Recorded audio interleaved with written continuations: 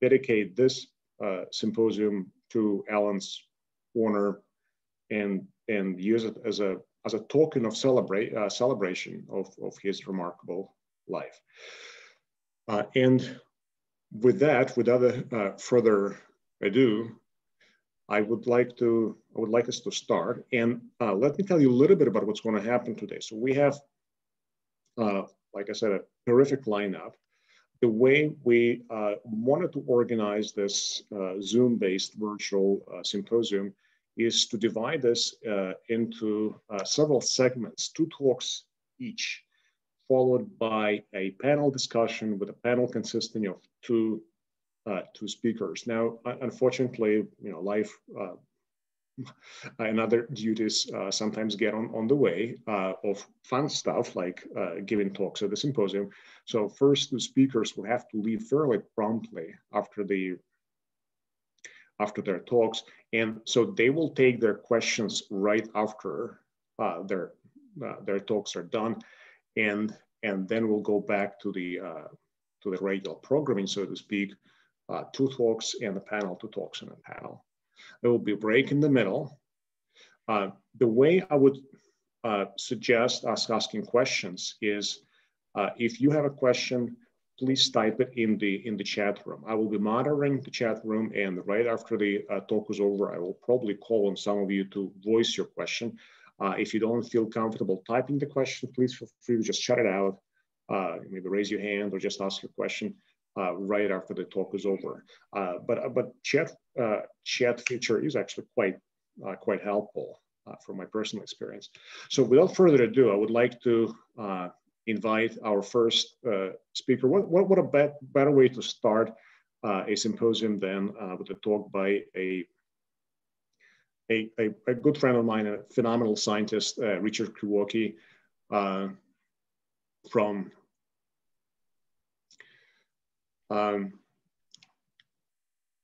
St. Jude Children's Research Hospital.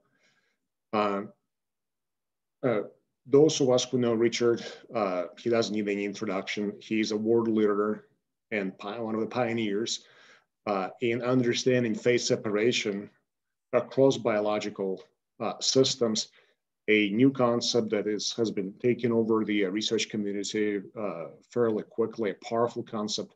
And Richard was has been one of the pioneers of those studies.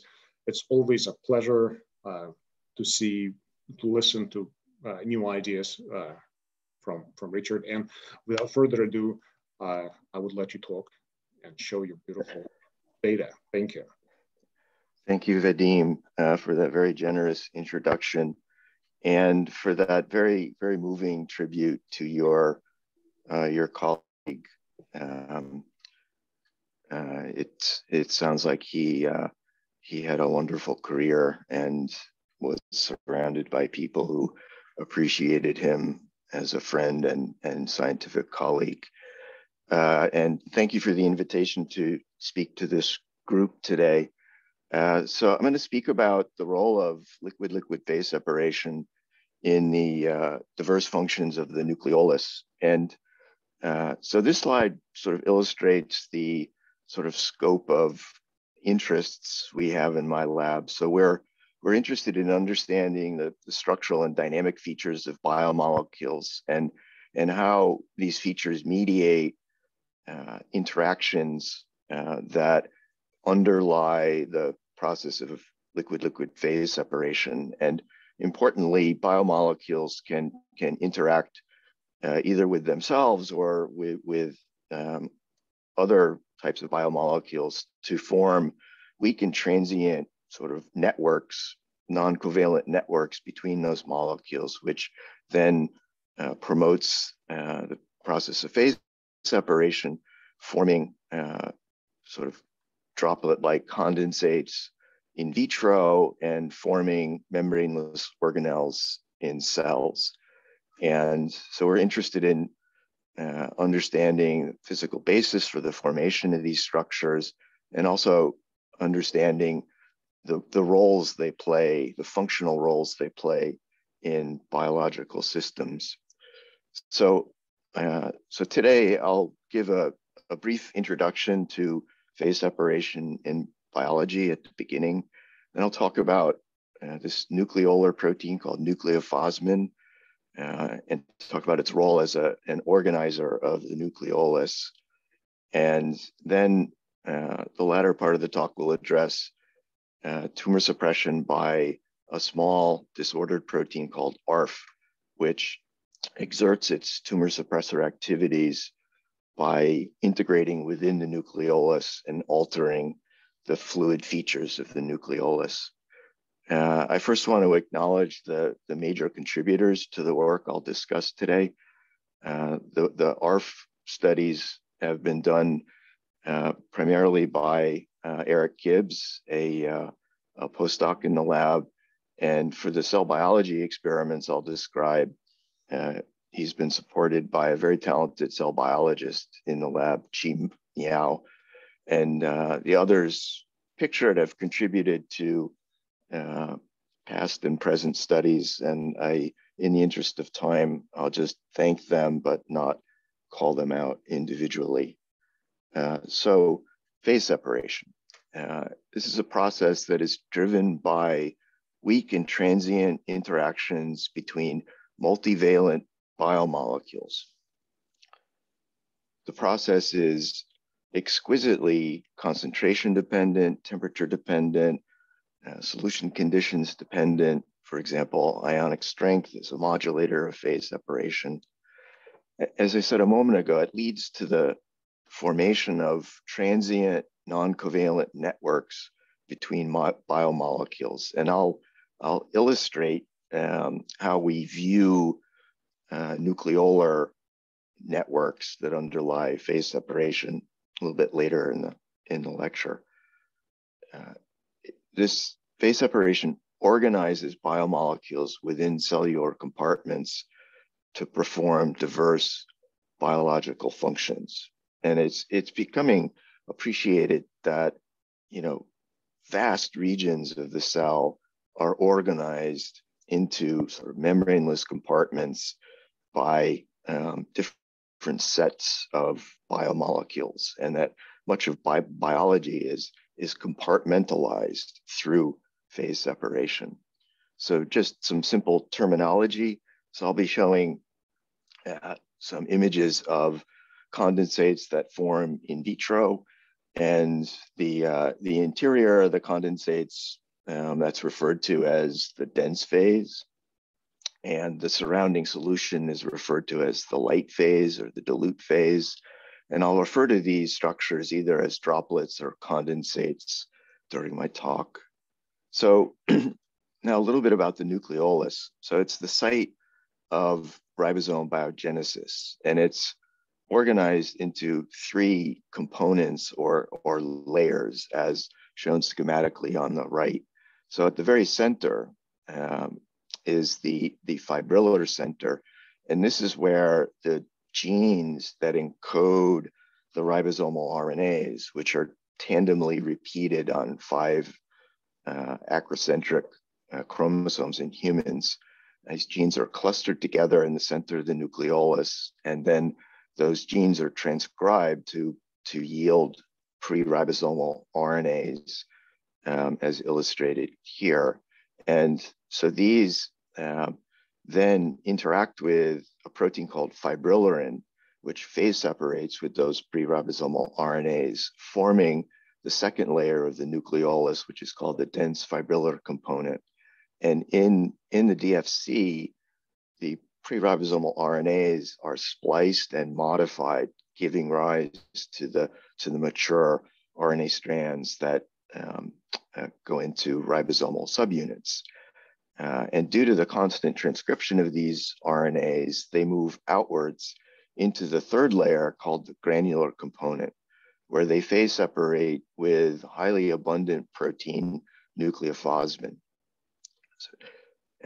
So now, while all this is happening from the inside out in the nucleolus, ribosomal proteins are being made in the cytosol, trafficked through the nuclear pore, and then interact with nucleophosmin, undergo phase separation with nucleophosmin, creating a liquid-like environment for the assembly of ribosomal proteins with ribosomal RNAs, producing ribosomal subunits, which then diffuse out of the nucleolus to then assemble finally in the cytosol as intact ribosomes.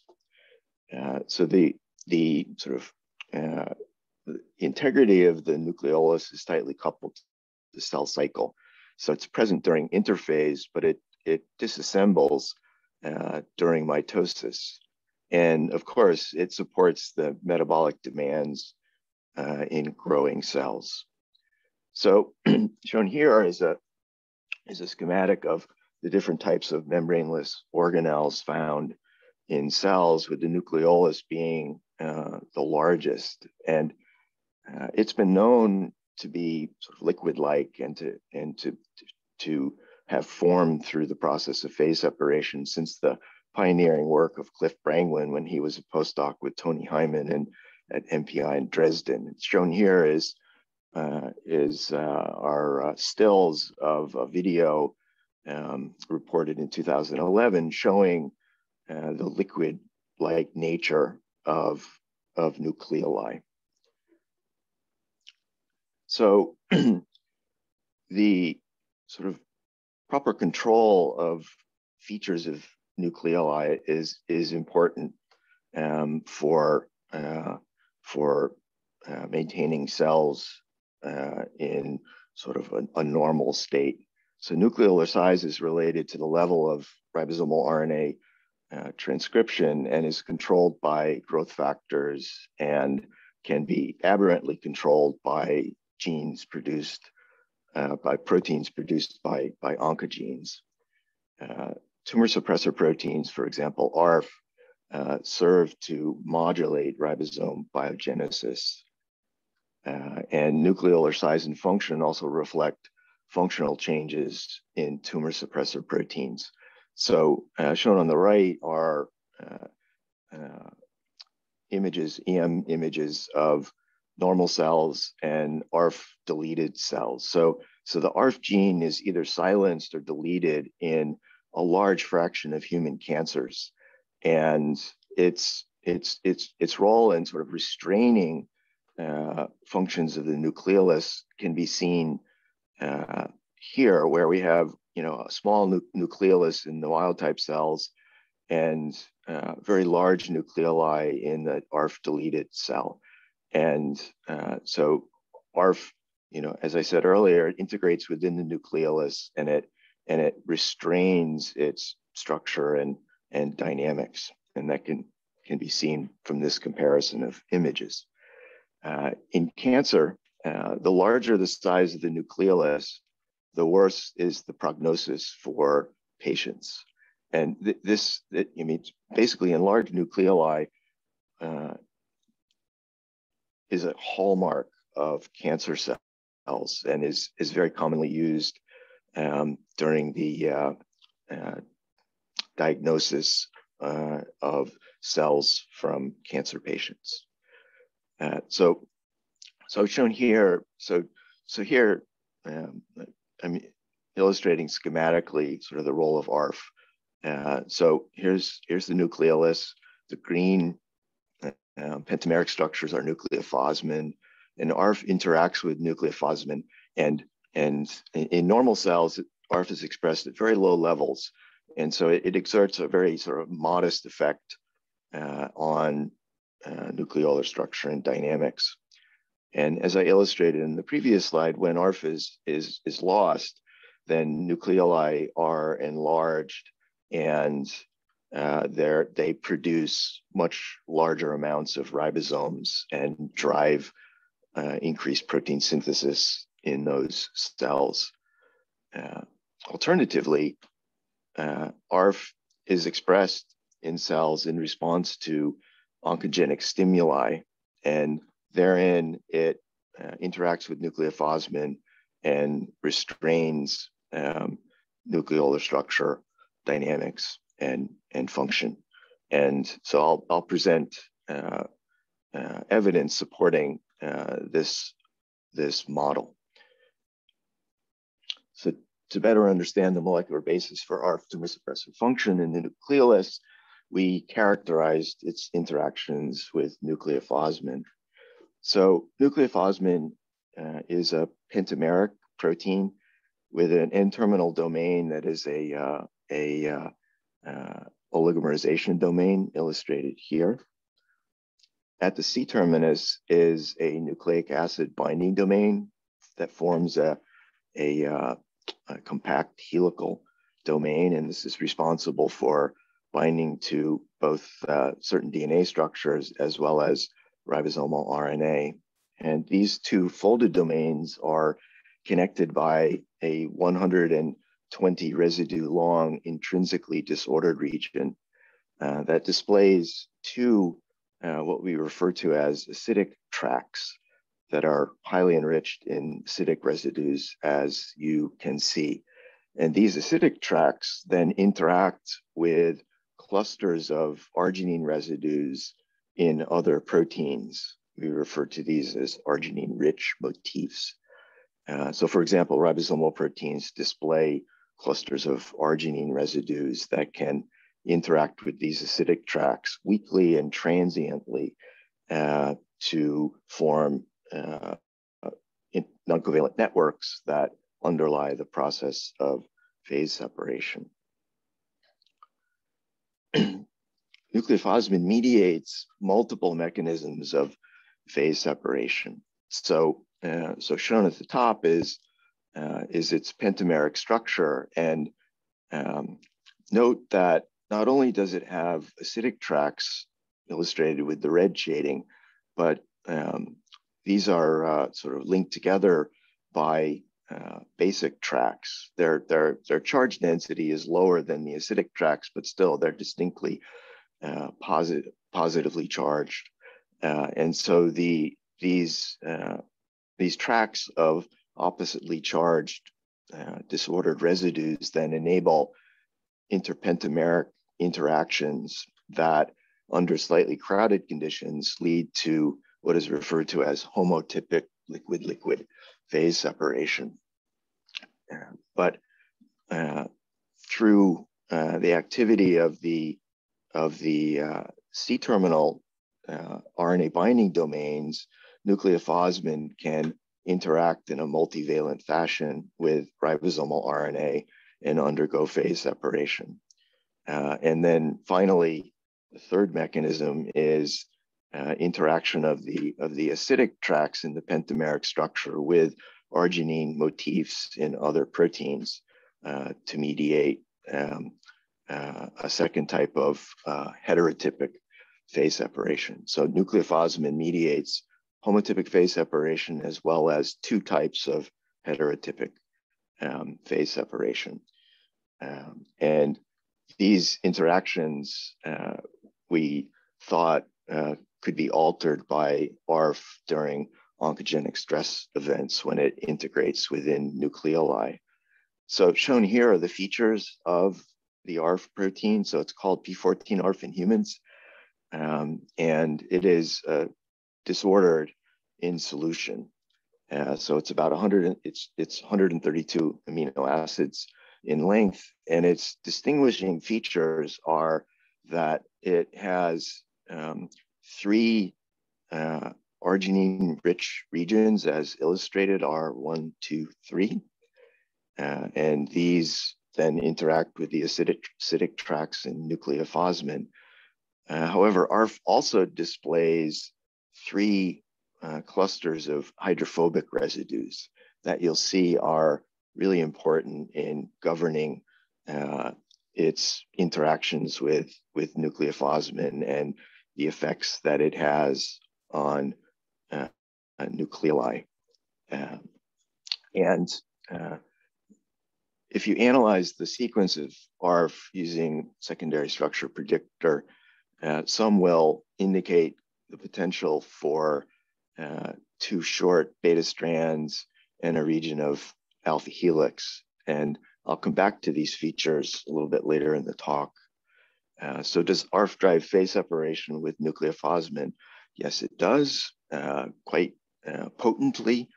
So shown at the top are fluorescence microscopy images of condensates that result from the mixing of ARF with nucleophosmin, with phase separation occurring in the high nanomolar range. So this ARF being titrated into a fixed concentration of nucleophosmin, which is probably about 5 micromolar or so, which is a concentration that is relevant to nucleophosmin's concentration in nucleoli. ARF has a very profound effect on the dynamics of molecules within nucleoli and effects on nucleophosmin within condensates in vitro, as shown here. So this is a single condensate formed by nucleophosmin mixed with ARF. And after bleaching of a region of these condensates, we see that recovery is incomplete and very, very slow. These condensates do not fuse and round up. And so these are gel-like condensates. When mixed with other types of nucleolar proteins with arginine motifs, nucleophosmin usually forms very fluid, highly fusy condensates. And so these properties of the ARF NPM condensates are quite distinct.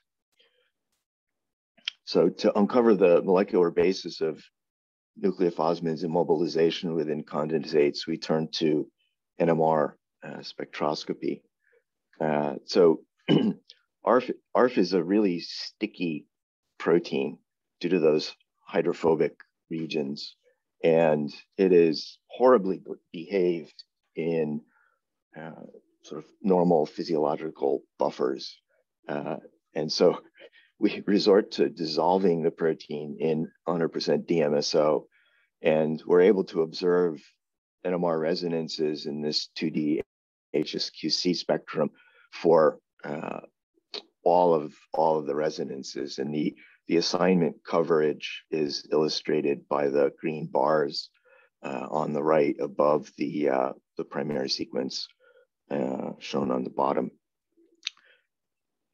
When dissolved in 4 molar urea, resonances from the N-terminal region that contains the hydrophobic residues are not visible due to self-association, even in the presence of 4 molar urea. We've been able to analyze the structural conformational features of ARF within condensates with nucleophosmin. And under these conditions, we're able to observe only the C-terminal most residues. The rest of the protein is essentially immobilized when it's interacting with nucleophosmin in the context of condensates.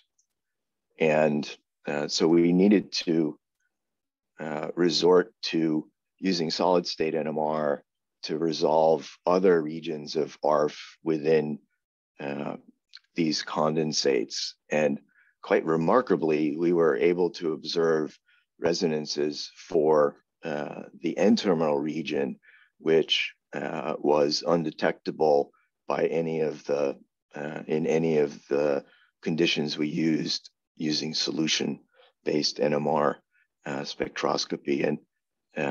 And my postdoc Eric was able to extract information on secondary structure within the condensates from C13 chemical shift values. And interestingly, we see 2 regions of beta strand and a region of alpha helix corresponding to the secondary structure prediction based on sequence that I noted earlier.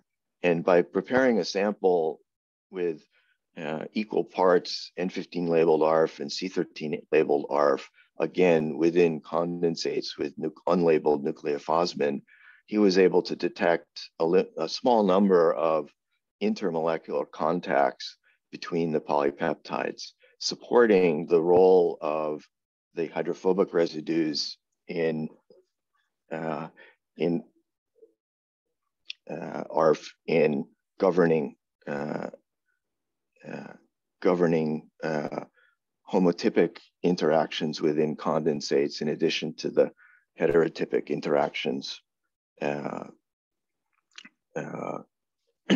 with nucleophosmin. So to summarize this part of the talk, ARF is an arginine-rich protein that experiences hydrophobic self-association. ARF forms gelated droplets with nucleophosmin that immobilize both proteins. And we hypothesize that together with interactions of its arginine motifs with nucleophosmin, ARF's hydrophobic self-association mediates molecular immobilization and droplet gelation.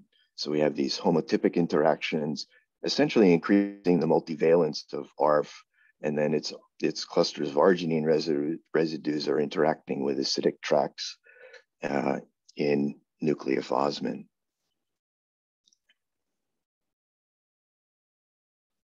So Vadim, how are we doing on time? How much time do I have left? Let's see. Well, you have like 10 minutes. Okay, great. Thank you. That's perfect, actually. So to sort of test the hypothesis that the hydrophobic features of ARF are mediating its gelation of nucleophosmin condensates, we used mutagenesis then to alter ARF's hydrophobic features. So we mutated basically all of the hydrophobic residues in these clusters to alanines, I think, and then studied the properties of this mutant protein upon interaction with nucleophosmin and the formation of condensates. So this mutant protein called delta HR123 readily forms condensates with nucleophosmin. These condensates are fuse readily and are very sort of dynamic condensates.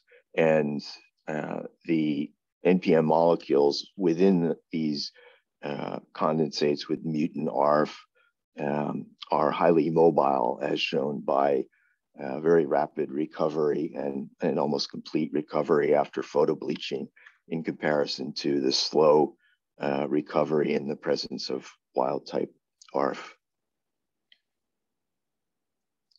So our in vitro data suggested strongly that ARF may be acting in the nucleolus to restrain the mobility of nucleophosmin and to rigidify the interior or this outer granular component region of the nucleolus.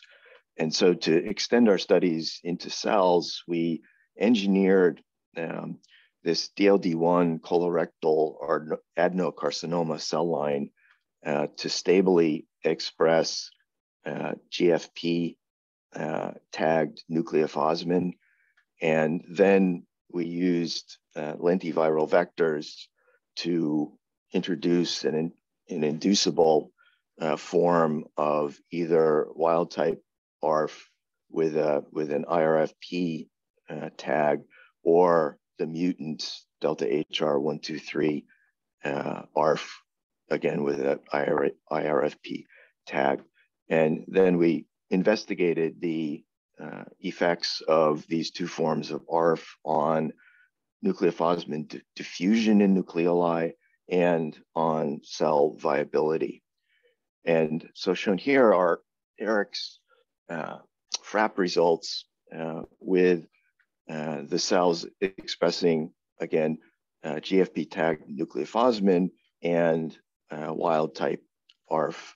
And as we saw in vitro condensates, we see that ARF restrains the mobility of itself and of nucleophosmin in nucleoli in these cells. In contrast, expression of the delta HR123 mutant of ARF has very little effect on the mobility of nucleophosmin, and itself is highly mobile.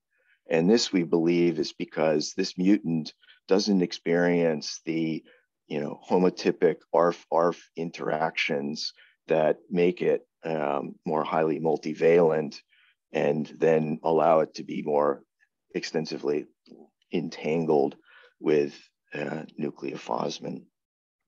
So what are the effects of ARF and this HR123 mutant on NPM diffusion in cells in nucleoli? So Eric extracted diffusion coefficients from his FRAP data, and so here's the value for nucleophosmin diffusion in nucleoli in the absence of expression of ARF. And then he saw a ARF concentration dependent reduction in nucleophosmin's mobility. And this was done by establishing stable cell lines that express different levels of the ARF protein upon induction with doxycycline. And so this was manifested as a slight decrease in the mobile fraction of nucleophosmin within nucleoli. And importantly, this was associated with a decline, concentration-dependent decline in cell viability as a function of expression of ARF. In contrast, the HR123 mutant maybe even slightly increased nucleophosmin mobility in nucleoli, didn't alter nucleophosmin's mobile fraction in nucleoli, and had no effect on cell viability. So ARF restricts nucleophosmin's diffusion within nucleoli and inhibits cell proliferation in a concentration-dependent manner. Does ARF expression affect ribosome biogenesis? Shown here is a schematic of what's referred to as a polysome assay, where by sedimenting ribosomes extracted from cells, you can fractionate them into individual ribosomal subunits, ADS monosomes, as well as polysomes, which are multiple ribosomes actively translating on mRNA.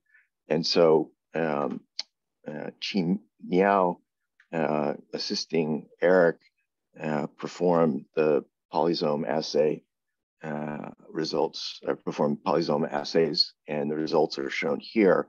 So in the cells expressing ARF, we see a dramatic reduction in actively translating polysomes and an dramatic accumulation of ADS monosomes. So compare the blue trace, which is the 48-hour time point for control cells, versus the red trace. You can see this dramatic change in the ribosome profile, indicating that this is probably the reason for the reduced viability of cells expressing ARF.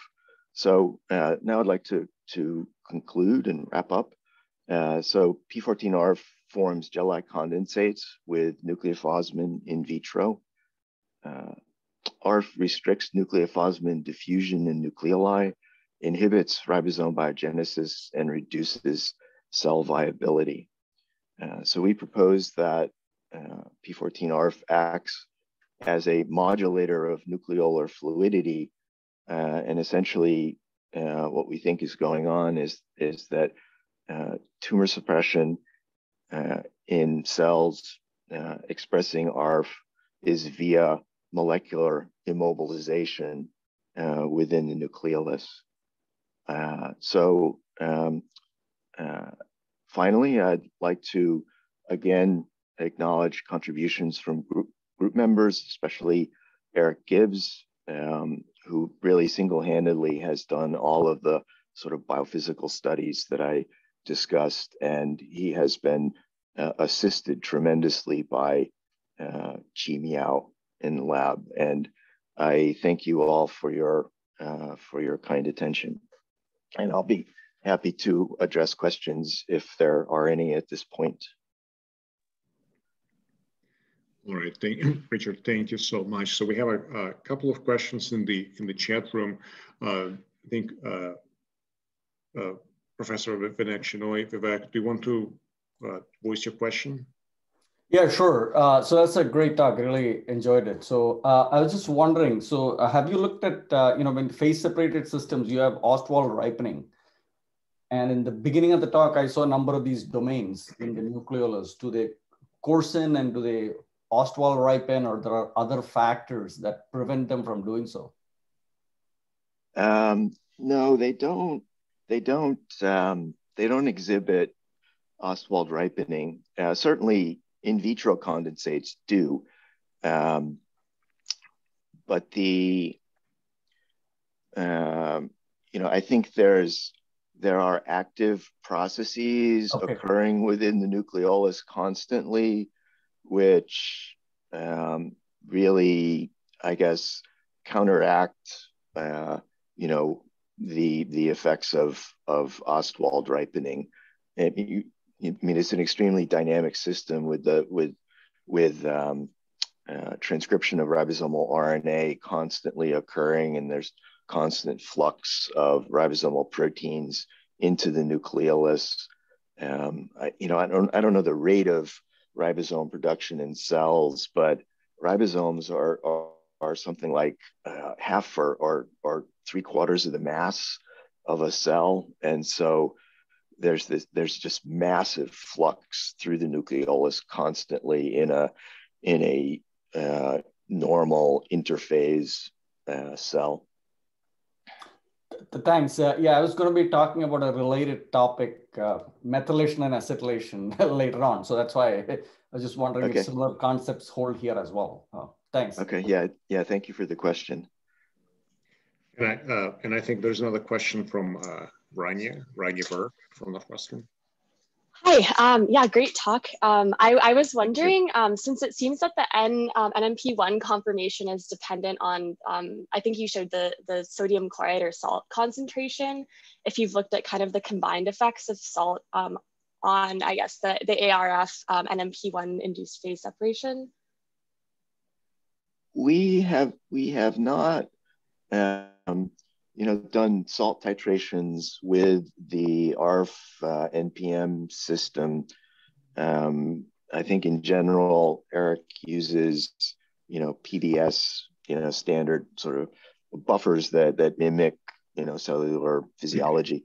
But we certainly have done, have probed the salt concentration dependence of nucleophosmins phase separation behavior with other types of nucleolar components in the past, and of course, since the interactions are largely driven by charge-charge electrostatic interactions, phase separation is really exquisitely sensitive to changes in salt concentration. And interestingly, the pentameric structure of nucleophosmin itself is very sensitive to salt concentration, because I didn't mention this, but there's actually a ring of acidic residues in the pentamerization domain, in addition to the acidic tracks in the intrinsically disordered region. And if you drop below physiological salt concentration, the pentamerization domain builds up electrostatic repulsion, and like at about like 50 millimolar NaCl, it will actually unfold.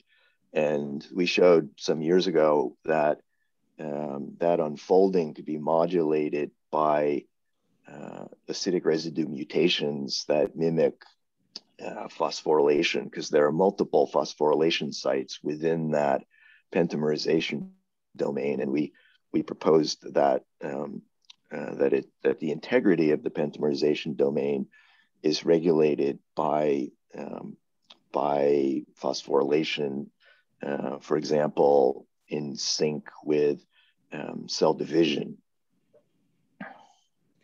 Well, thank you, Richard. Thank you so much. I know you have to go. So if you're able to join us later on, that would be great.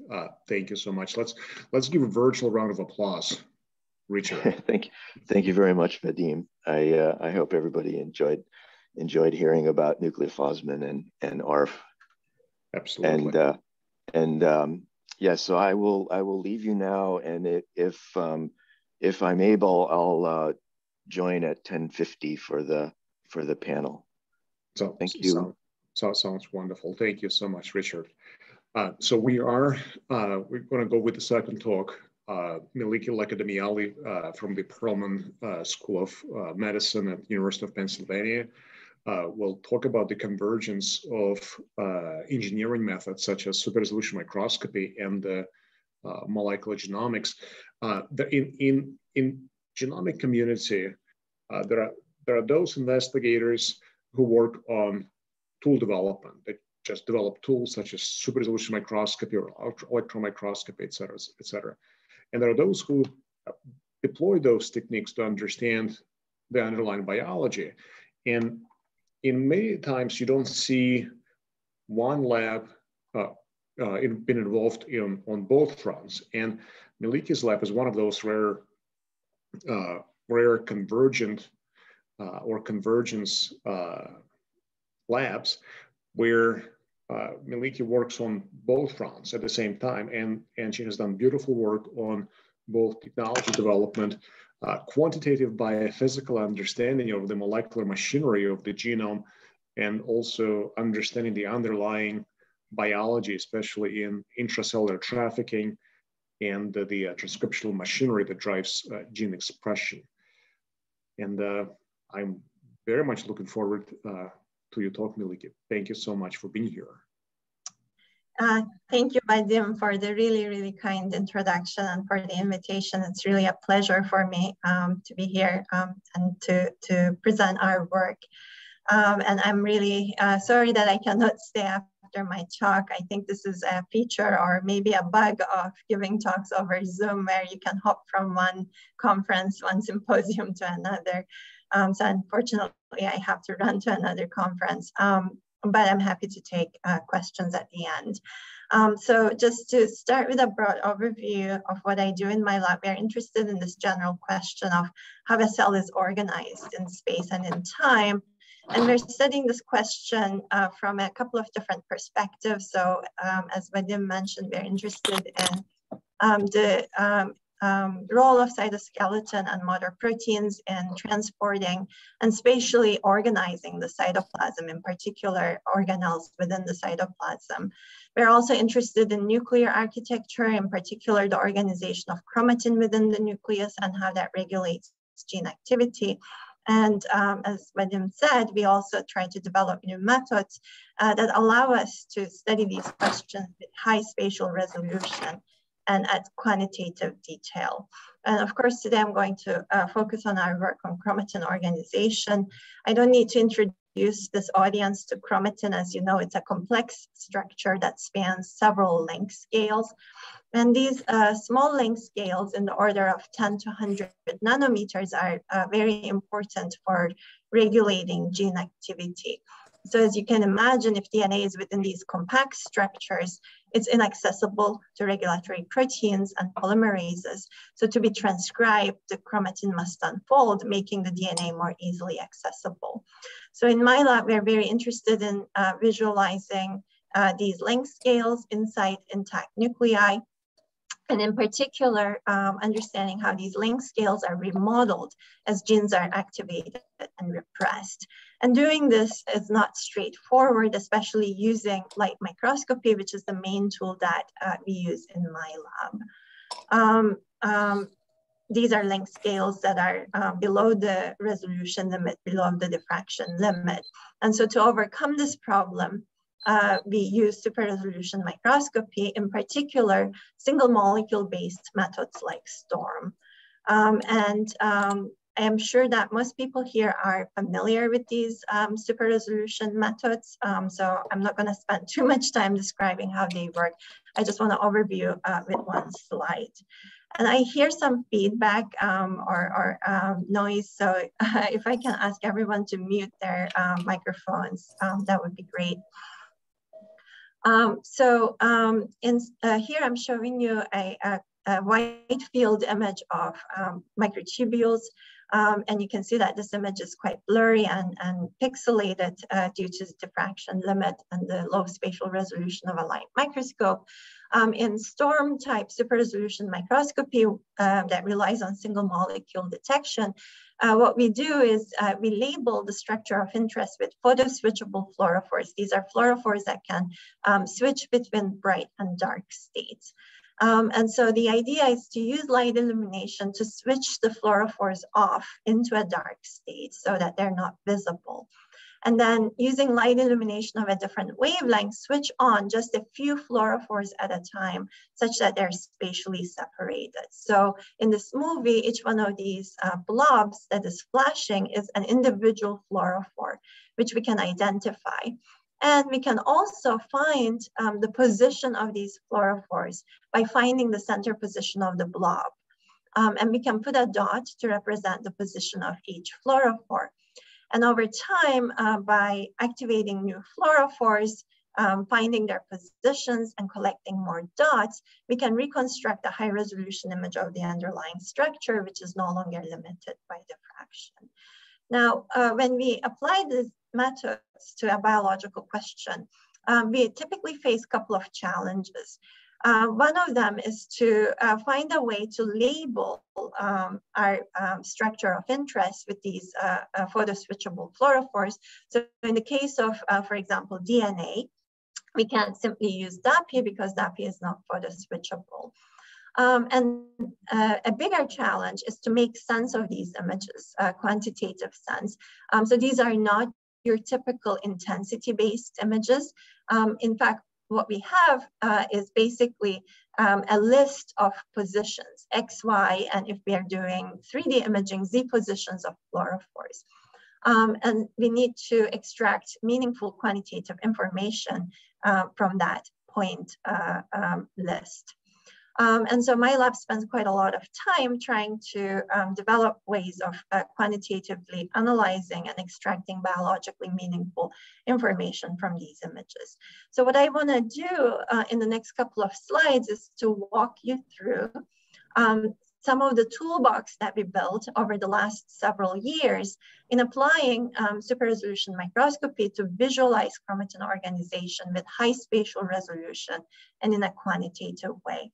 And I will tell you about a new story on how mechanical inputs can modulate chromatin nanostructure.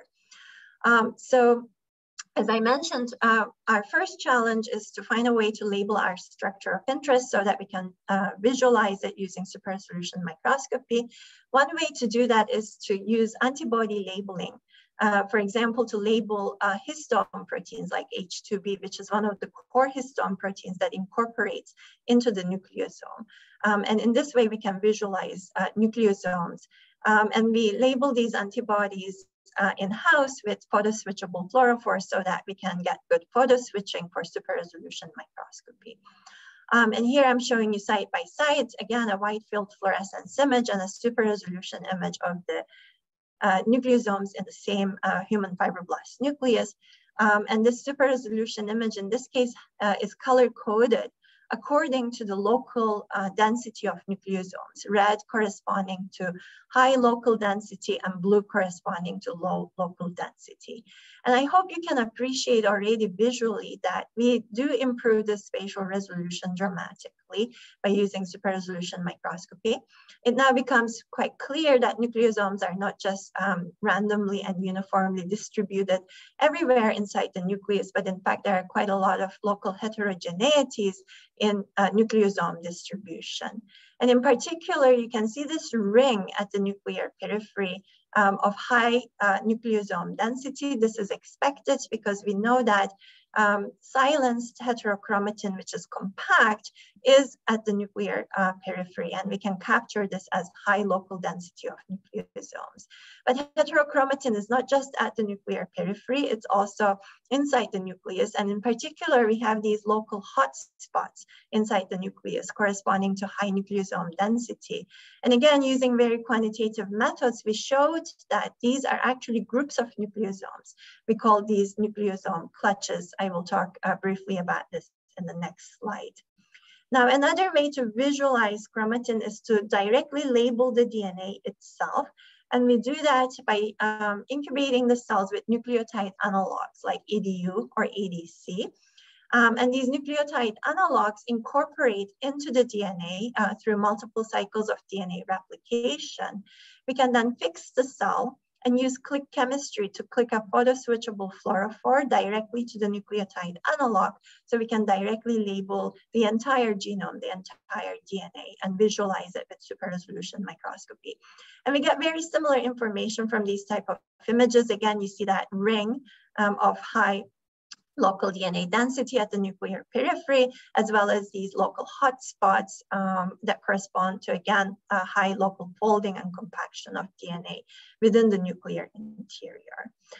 So again, over the years, by applying these tools and using quantitative analysis, we came to this understanding of chromatin organization within the nucleus that is somewhat different from the textbook model that I showed you in my first slide, where you have this very ordered hierarchical folding from a 10 nanometer to a 30 nanometer fiber to higher order structures.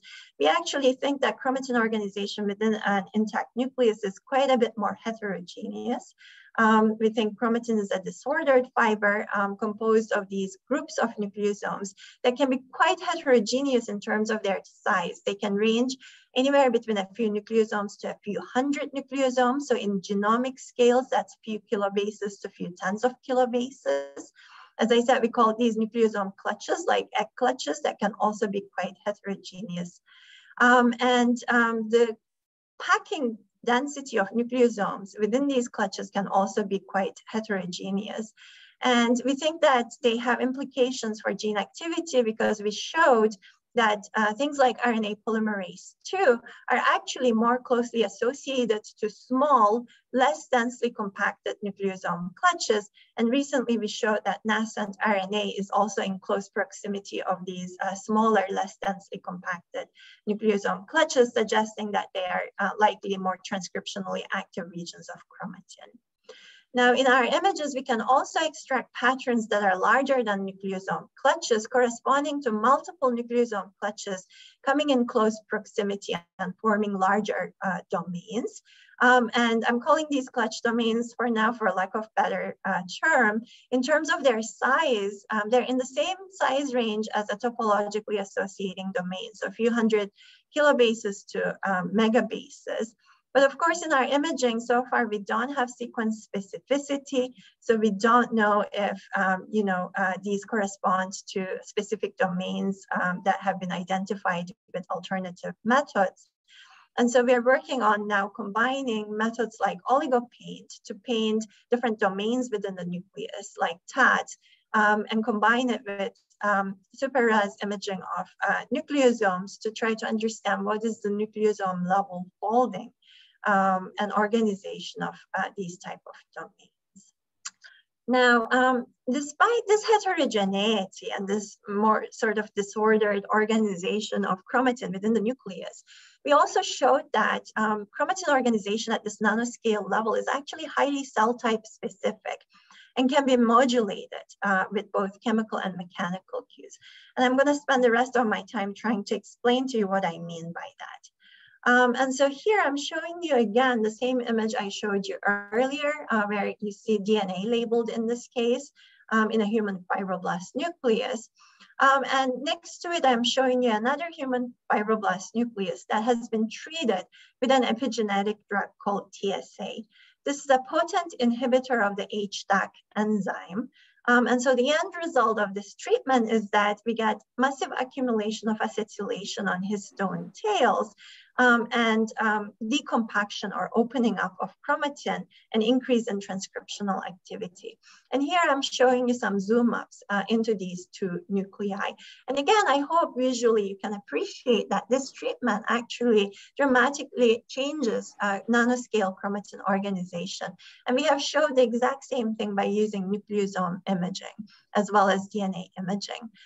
So you can see here that the local hotspots, those nucleosome clutches, become smaller and more dispersed inside the nuclear interior, corresponding to this opening up of chromatin structure. And we can quantitatively capture this. So here is a plot where I'm plotting the local density of DNA inside the nucleus. And green plot corresponds to control cells, and magenta plot to TSA treated cells. And you can see this shift to the left in DNA density. So after TSA treatment, the density becomes lower, and we can quantitatively capture this. We can also measure clutch size and find that the clutch size becomes smaller after TSA treatment. Now, interestingly, we showed in collaboration with Rob Mauk's lab that in certain cell types, if you treat their nuclei with TSA and you have this dramatic reorganization of chromatin, the nuclei of the mechanics of the nucleus also changes. So these cells, the nucleus becomes softer, and they can actually migrate through porous environments more easily. And so this prompted us to ask the question of, what about the other way around? Can we manipulate the mechanical environment of a cell? And can this be sensed by the nucleus and modulate chromatin organization? And so again, we teamed up with several people at Penn, including Rob Mauk, Vivek, Shenoy, and Jason Burdick, to address this question. And so we grew cells, in this case, mesenchymal stem cells, on substrates of varying stiffness. For example, glass or hydrogels that are stiff, 30 kilopascals, or soft, 3 kilopascals. And again, you may wonder, why is this relevant? We know that tissue-resident cells can experience very different mechanical environments. For example, a bone is much stiffer than brain tissue. And we know that these type of mechanical environments influence cell phenotype. And so we wondered if those changes in cell phenotype are embedded in changes at the level of nuclear organization. And so we used super resolution microscopy to visualize the chromatin of these cells grown under different substrates. And again, I hope visually you can appreciate that chromatin does undergo dramatic remodeling on substrates that have different stiffness. In particular, on soft substrates, chromatin seems to be dramatically sort of spatially reorganized, such that we have much more chromatin at the nuclear periphery compared to other substrates. And again, we can quantify this. So if we look at the total amount of detected nucleosomes, in this case, we're labeling nucleosomes, on these different substrates in the entire nucleus, we find that the number of detected nucleosomes per unit area of the nucleus does not change under these different substrates. So we are looking at and visualizing the same amount of chromatin. But what we see is that if we look at the inner part of the nucleus, so if we segment just the inner part versus the outer peripheral part of the nucleus, on soft substrates, we have much less chromatin on the inner part of the nucleus and a corresponding increase in chromatin amount at the nuclear periphery. We know that nuclear periphery, again, is a silencing hub. So we also looked at chromatin compaction and whether there are changes in chromatin compaction. We split chromatin into two compartments, a sparse euchromatin compartment corresponding to these more blue regions in the images, and a condensed heterochromatin compartment corresponding to more of these red regions. And again, you can see that compared to stiff substrates, on soft substrates, we have an increase in chromatin compaction, both for the sparse compartment and the condensed compartment. So this prompted us to look at epigenetic modifications. And before I get to that, sorry, these changes happen quite rapidly. So to show this, we use these really cool hydrogels that were developed in Jason Burdick's lab that can be, their stiffness can be dynamically changed from soft to stiff by cross-linking with light. And so we have cells that are growing on a 3 kilopascal soft substrate. And upon cross-linking with light, we can dynamically change the stiffness to 30 kilopascals. And here you see snapshots at different time points after stiffening. And again, you see this dramatic relocalization of chromatin from the border, nuclear periphery, to the nuclear interior over time, which we can again capture quantitatively as a decrease in the amount of chromatin at the nuclear border and a decrease in chromatin compaction. So we're comparing chromatin compaction to the starting time point. And you can see that already at 4 hours after stiffening, we have this decrease in chromatin compaction. And then following that, we see a relocalization of chromatin to the nuclear interior from the nuclear border. So these changes happen quite rapidly. Again, because nuclear periphery is a silencing hub and we see changes in compaction, this prompted us to look at epigenetic modifications. And we looked at H3K4ME3, which is a marker of active euchromatin, and H3K27ME3, which is a marker of silenced heterochromatin. And we see on soft substrates that there is a decrease in the amount of H3K4ME3 mark and an increase in the H3K27ME3, especially at the nuclear border, at the nuclear periphery, where we see most of the chromatin localized on soft substrates. And so indeed, these changes in spatial organization of chromatin and its compaction go hand in hand with changes in epigenetic modifications. And so then we ask the question of, are these epigenetic modifications responsible for the spatial reorganization that we see? So to look at this, we use again GSK, an inhibitor of EZH2. Now EZH2 is the metal transferase that deposits H3K27ME3, the silencing mark. And so we inhibited EZH2 with GSK. And here I'm showing you control cells grown on, again, glass, stiff, and soft substrates. And you see on soft substrate, the spatial remodeling of chromatin as expected. If we inhibit GSK, now the cells become insensitive to substrate stiffness. They no longer remodel their chromatin, especially on soft substrates. Changes in these epigenetic marks seem to influence the spatial organization and positioning of chromatin. And to dig into this further, we collaborated with Vivek Shenoy, and he's going to tell you in just a little bit in much more detail about the model that he has developed to explain these observations that we have in our experiments. And in this model, in addition to modeling the energetics of chromatin lamina and chromatin-chromatin interactions, Vivek also incorporated rates of methylation and acetylation, which leads to conversion between euchromatin and heterochromatin.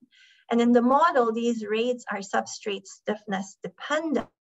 And here I'm showing you again the comparison between experimental results and the model predictions for a stiff substrate and a soft substrate. And the differences in the model is that on the soft substrate, we have increased rate of methylation.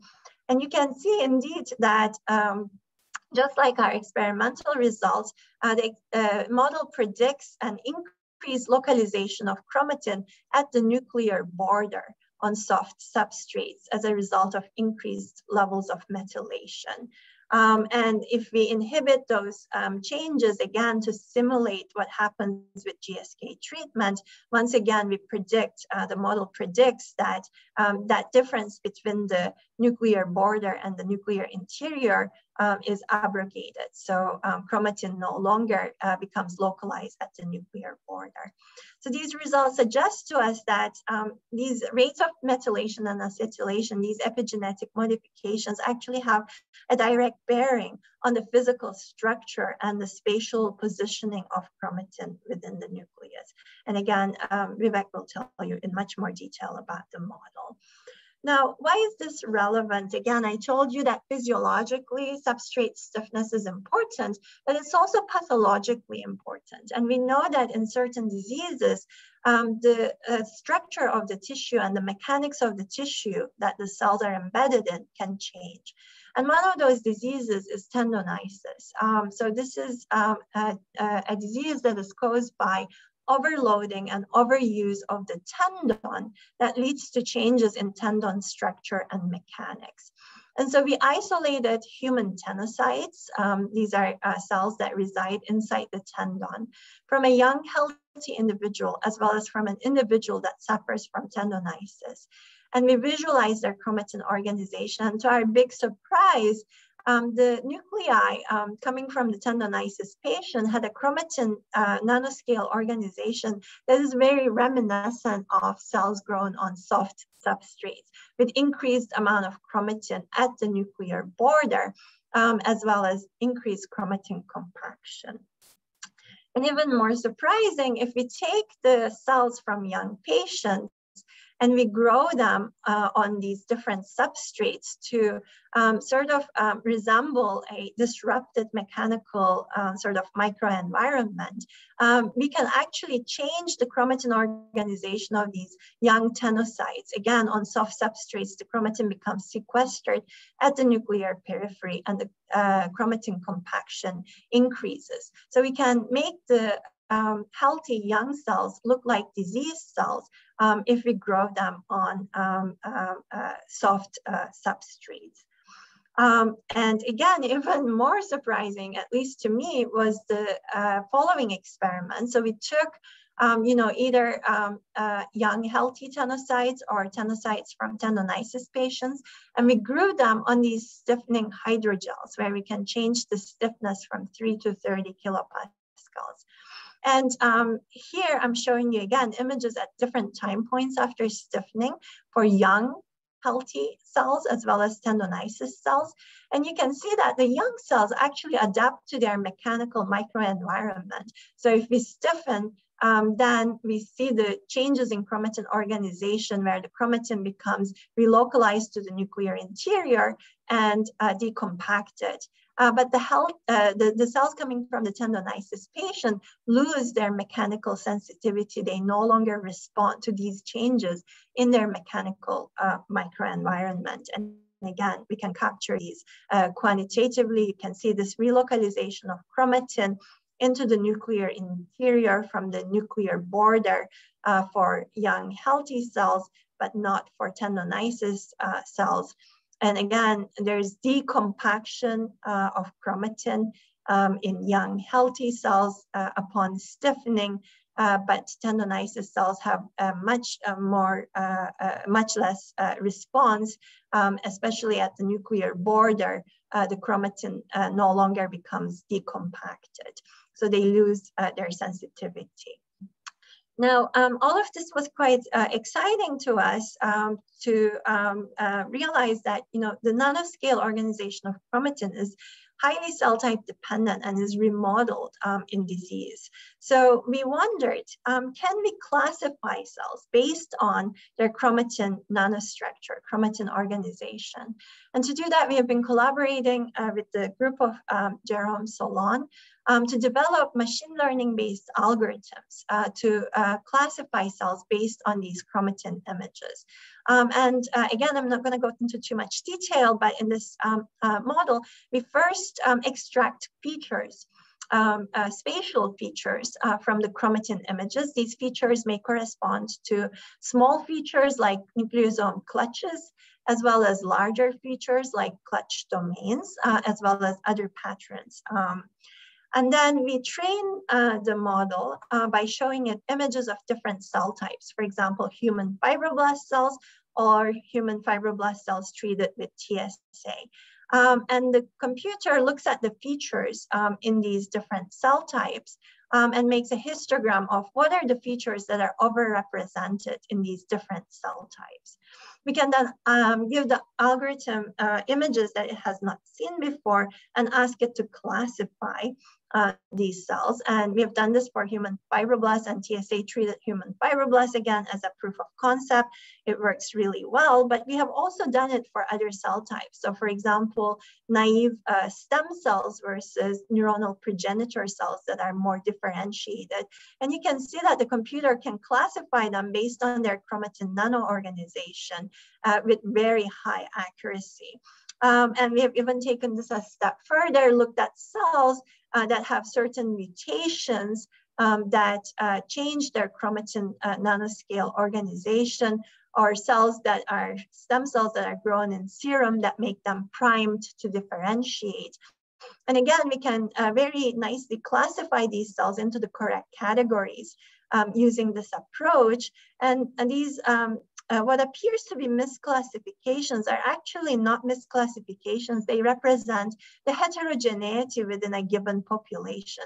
So for example, stem cells grown in serum are quite heterogeneous, both in terms of their phenotype, but also in terms of their chromatin nanostructure. And we can capture that heterogeneity using this machine learning algorithm. So we're quite excited about this because we think that it can be used potentially to recognize subtle changes in chromatin organization in response to both physiological but also pathological remodeling events. Now I'm going to summarize. I hope I could convince you that super resolution is a powerful method to visualize chromatin at high resolution. We showed that chromatin nanostructure is quite heterogeneous, but despite that heterogeneity, it's cell type specific and can be manipulated. It's remodeled in disease and in response to degenerative mechanical microenvironments. And we can use machine learning to classify cells based on their chromatin nanostructure. I will thank the people who have done the work. So this has been many years of work with many trainees involved. And it started as a wonderful collaboration with Pia Cosma's lab at CRG in Spain. This is when my lab was located in Spain. We collaborated very closely, and the initial work I showed you on nucleosome clutches and clutch domains was done in very close collaboration with Pia Cosma's lab, with several trainees working very, very closely in between two labs. The part about how chromatin nanostructure responds to mechanical environment was the work of Suchin Hyo at Penn, who now has his own lab at Penn, and in very close collaboration with Rob Mauk's lab, also at Penn. Very grateful to Vivek for the really nice model that he has developed that really nicely captures our data, and Jason Burdick for all the really cool hydrogels that his lab developed that we got to play with. And Jerome Solon's lab has been helping us develop the machine learning approach. I'm grateful to our funding sources and thank you, and I'm happy to take any questions. Thank you so much. I think everybody was fascinated by your talk, so we have quite a few questions. Let's see if we can go to at least I'm going to stop sharing so I can see people. Okay. Right. So let's see. How about we start with Ann Sheem from Northwestern? Would you like to ask your question?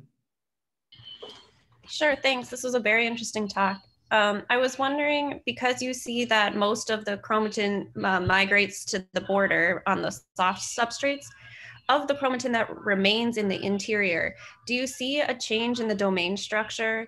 Do you see that the clutch domains either change in size or you have a different amount, or is it just that they stay the same and they're more spread out? Yeah, so we do see a change in their size and the size of these domains. And again, I think Vivek is going to tell you more about this in terms of how, you know, both the sort of shape changes from like, you know, lamellar to circular, as well as how the size changes in response to these changes in levels of methylation and acetylation. But absolutely, there are changes in size and shape of these domains. Right, and let's just take a question from Arya Korawar. Would you like to? Hi there, I'm a PhD student at the University of Chicago. I had a question. So regarding extremely interesting results, I feel like I have so many questions, but on the stiffening specifically that you see on different substrates, it seems like high C mapping should be able to capture similar results. But in the experiments that I've seen, you can add the formaldehyde to perform your cross-linking on adherent cells, or you can resuspend the cells before adherence. So you'd expect those would have very different forces acting on the nuclei, acting on the cellular membrane. But there's actually very little difference in the high C maps you get from those two procedures.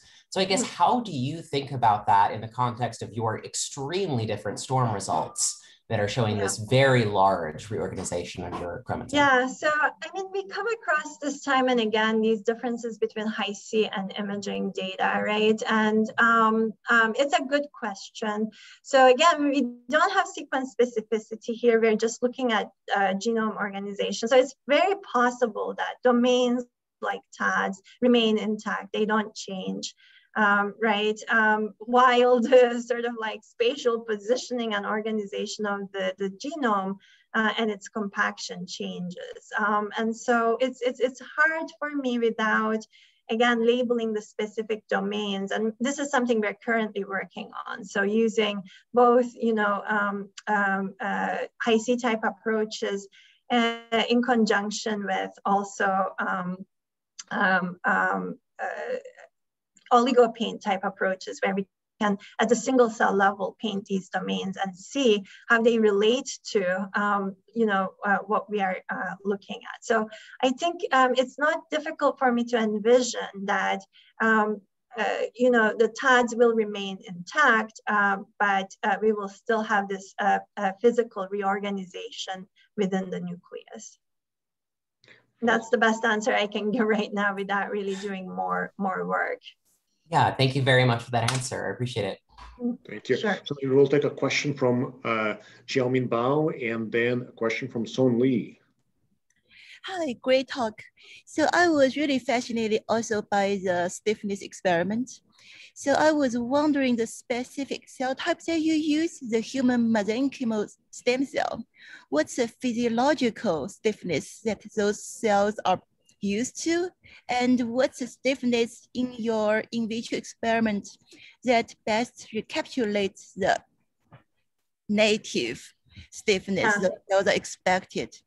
And related to that, do you see the alteration of chromatin also correlate to gene expression? So my main two questions is, one, is the ordered stiffness a stress response to the cell because it's not from its native environment? And two, is chromatin disorganization correlate with gene expression? Thank you. So those are fantastic questions. And you know, I ask my collaborators all the time about the physiological stiffness of different tissues, which I don't remember now off the top of my head. But again, these mesenchymal stem cells, people have shown that depending on where they end up and the stiffness of the environment can differentiate into different cell types, right? So a more stiff environment will lead to differentiation into more like bone-like fate, whereas a softer substrate will lead to differentiation into a different fate. So definitely they adapt to their environment in terms of their physiological sort of fate when they differentiate. How close are the hydrogels to those environments? I don't know the answer to that. I don't know what's the stiffness of like bone versus brain and whether we are Melike, I'm covering it in my talk. So don't. Okay, so wait for Vivek's talk. Thank you, Vivek. He will save me. So the second question is also a good question. We expect changes in gene expression because we do see changes in epigenetic marks, increase in silencing marks, but we haven't looked at it yet. We are doing this right now. So we're going to do RNA sequencing as well as, you know, we started with just looking at few genes. We do see changes in especially, you know, when we look at cell type specific, you know, genes that are important for cell fate. We do see some changes, but you know, we don't want to make conclusions by just looking at just a couple of genes. So we're starting to do the RNA sequencing experiments now. Thank you. And maybe we can take two last quick questions. So perhaps one question from Ganesh Pandey, and then Drew Stephens will ask the last question. Hi. Wait a second. So we missed the Song's question. So right. So Lee, please go ahead. Thank you very much. Great talk. I just have a question regarding the dynamic change of the stiffness.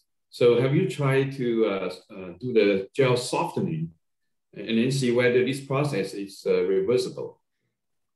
Yeah. That's a great question. So, I mean, going from soft to stiff, they adapt, right? From stiff to soft, I don't think we have done those experiments. I don't know that there is a softening gel. Like, can you undo the stiffening? I don't think you can easily do that technically. But we could try growing cells on stiff substrates for a while and then transfer them maybe on a soft substrate to see if the changes are reversible. Definitely going from soft to stiff, right? It's reversible, but going from stiff to soft, we don't know. Right. And so now I think a question from Ganesh and Drew. Thank you. My question is, I think, relatively simple. I think earlier you were mentioning that there is some border region where we see the maximum large density.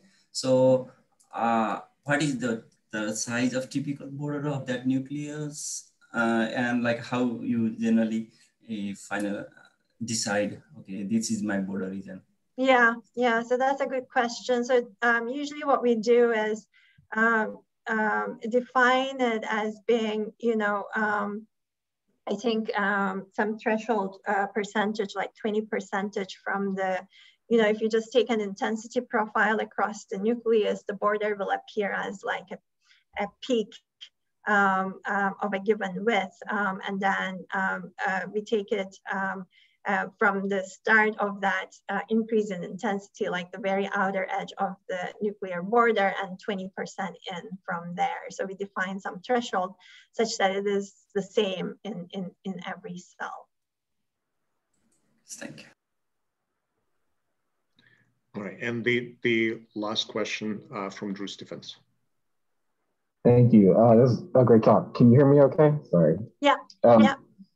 So very nice data, but how do you reconcile that your data is exactly the opposite of what everyone else is seeing with similar but very different experiments, right? So Vivek and Shiva have seen compression causing increase in heterochromatin.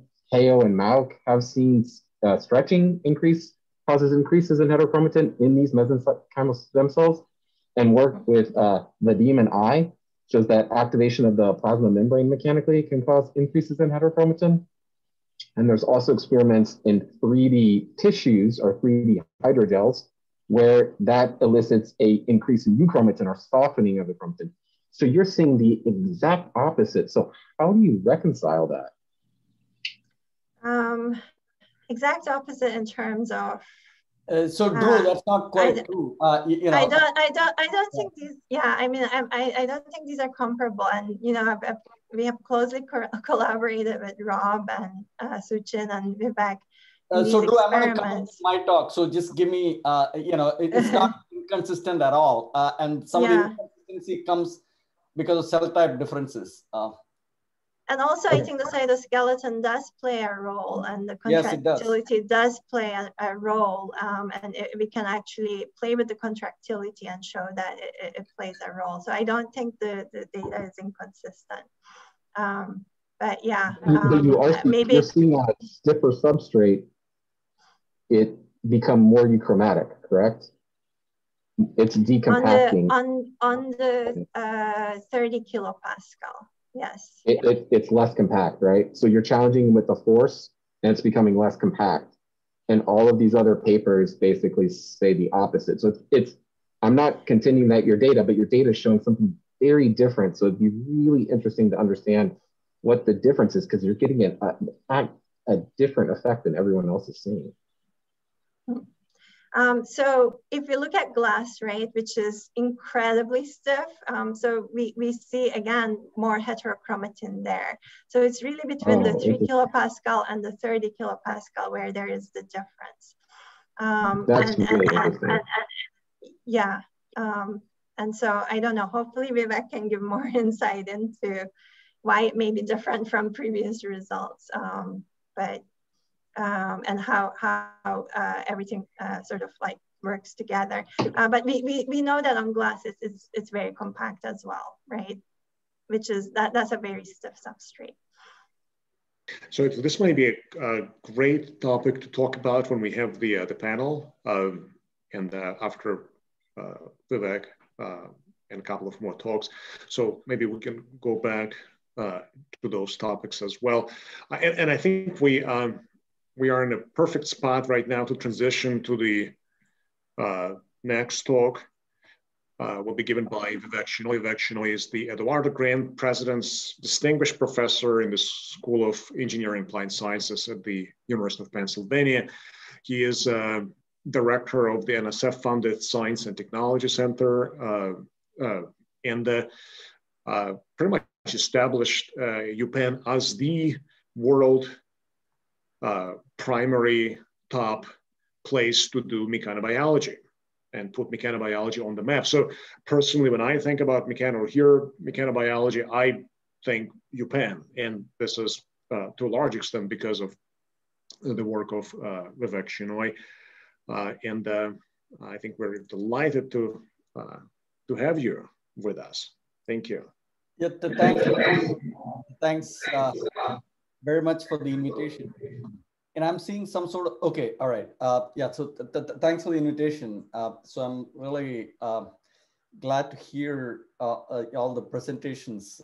You know, the first presentation, and Melike did a great job. So I'm gonna sort of try to put a theoretical spin to some of the things Melike talked about. Drew brought up some important questions. There were other questions as well. So what I'm going to talk about first is how the stiffness of the microenvironment can affect cytoskeletal organization, and cytoskeletal organization impacts the morphology of the nucleus, as well as shuttling of the epigenetic factors such as HDACs, histone methyltransferases, etc. And so that'll be the first part of my talk, which is going to focus on the cytoskeleton. And after that, you saw this from Melike, and we are going to explain the fact that the organization of chromatin in the interior versus on the border, also they are called lamina-associated domains. How mechanics plays a role into this, and there are multiple ways mechanics can impact, which probably will address Drew's questions. It's not just epigenetics. The cell volume can change, contractility can change, etc. And then, and this will be based on a model for phase separation, an active model for phase separation. And after that, I will talk about mechanical properties of chromatin and how the microenvironment can affect the stiffness of chromatin. So that's the plan. Now, Xiaoming asked about tissue stiffnesses. So here's the slide. So different tissues have different stiffness. Bone is the stiffest. It's about 1 gigapascal. We know how bone feels. And muscle is somewhere intermediate. It's about 10 kilopascal. And brain is the softest. It's 1 kilopascal. 1 kilopascal is like tofu. So if you want to get a sense of what that is, we all know how bone feels like. Now cells, let's say cancer cells, move from really soft environments when they are an epithelial cluster. And if they're going to invade the bone, they're going to go all the way from maybe the brain through the blood vessel, through the surrounding stroma. So they really see all these different stiffnesses. And depending on the stiffness, their organization of the nucleus will also change, which is what I'm going to focus on. So I want to start with these experiments from Dennis Disher's lab at Penn, where what he has done is he's taken a mesenchymal stem cell and put it on a glass with an intervening hydrogel here. So when the hydrogel is thick, the cell is seeing an effectively stiffer substrate. Whereas if it is thin, it's seeing a stiffer substrate. So the effective stiffness depends on the stiffness as well as the difference in stiffness of these two. Now, the important thing to see here is that the cell is a lot more spread here and the nucleus is squeezed, okay? So, so clearly the stiffness that the cell sees has an impact on what the nucleus looks like. And as Melike showed, it will also impact chromatin organization, the formation of lamina-associated domains and so forth. So of course, there are two things going on here, the shape and the stiffness. So the one way to separate this is just culture these cells on glass and then just pattern the, the substrate on which these cells are growing. So you can either have elongated or round cells. And interestingly, if you now look at this elongated cell, the nucleus is no longer round. It looks like a pancake. And that is because you have these adhesions forming here, which then gives rise to these contractile stress fibers, which squeeze down on the cell. And now, so in these two different cells of different shape, you see that the amount of histone deacetylase is different. There is more histone deacetylases in the round cells. And similarly, the DNA is more condensed in this case. So cell geometry, and I'm going to come to stiffness a little bit later, can give rise to these sorts of changes in DNA organization. There was also a question from Xiaoming, I believe, about gene expression. Yes, absolutely. So when you change the shape of the cell, genes are also expressed in different ways. So, here you're looking at the cell size, shape, etc. And along the diagonal, there are no changes in the gene expression. You're comparing the same shape. But when you look at different shapes, there can be as many as 400 genes that are expressed differently. And here there's a list of some of these genes. More contractile genes are upregulated in more of the elongated shapes. And genes responsible for apoptosis, etc., will be more in the round shapes. All right, great. So now what we want to understand is why. So how are these cues from the microenvironment making their way to the nucleus? So I want to do this very qualitatively first, and then maybe I want to go into that quantitatively. So if you think of a cell that's sitting on an elongated substrate, then the cells are sensing forces. And because the shape is anisotropic, and if you start off with an isotropic force, because of the actomyosin activity within the cell, because of the shape, you get anisotropy. And that anisotropy in turn will lead to formation of these focal adhesions, because focal adhesions are stabilized by mechanical force. So at the ends of these cells, you get increased focal adhesions. which then feedback on the actomyosin system, and that will stabilize the actomyosin system. It will also then feed back to the nucleus. There is a further stiffening of the nuclear envelope. And, and then you get this deformation of the nucleus. So it's this feedback between focal adhesions, stress fibers, and the nucleus we want to model. So again, I don't have time to go into the details here. And this feedback occurs because of signaling pathways. For instance, in response to force here, there are pathways like the ROROC or calcium that can cause further increase in contractility. So if you look at these references over the years, we built this model for three-dimensional contractility within the cell. So, very qualitatively, contractility is basically a dipole. You know, a myosin motor is basically grabbing onto actin and pulling, as I've shown here. And a three-dimensional distribution is captured by the contractility tensor. So without going into the details, I want to show this feedback at work. So here you have two cells of the same volume to start with, same area, but the shape is different. Now here this is more anisotropic. Here the stress is more uniformly distributed. So here you get this polarized organization of actomyosin. Here it is more isotropic, and more force are generated here because of that feedback through signaling that I talked about. And as a consequence, simply by changing the cell shape, you can give rise to different morphologies of the nucleus. In general, elongated cells will have a lot more deformed nucleus, more like a pancake. All right, great. Now the question is how does this affect the other processes such as transcription, gene expression, and organization of the nucleus. So here I'm going to focus on two things, HDAC and MKL. Now MKL has substrates on G-actin, and when G-actin polymerizes to F-actin because of the substrate stiffness, then the MKL can shuttle into the nucleus and cause transcription. So that's one of the ways in which gene expression is impacted by chromatin organization. The other way is that HDAC actually shuttles, does the opposite. It shuttles from the nucleus to the cytoplasm, because it's believed, it's not been proven conclusively, but a lot of the data that I'm going to show is going to prove the point that HDAC may have substrates on F-actin.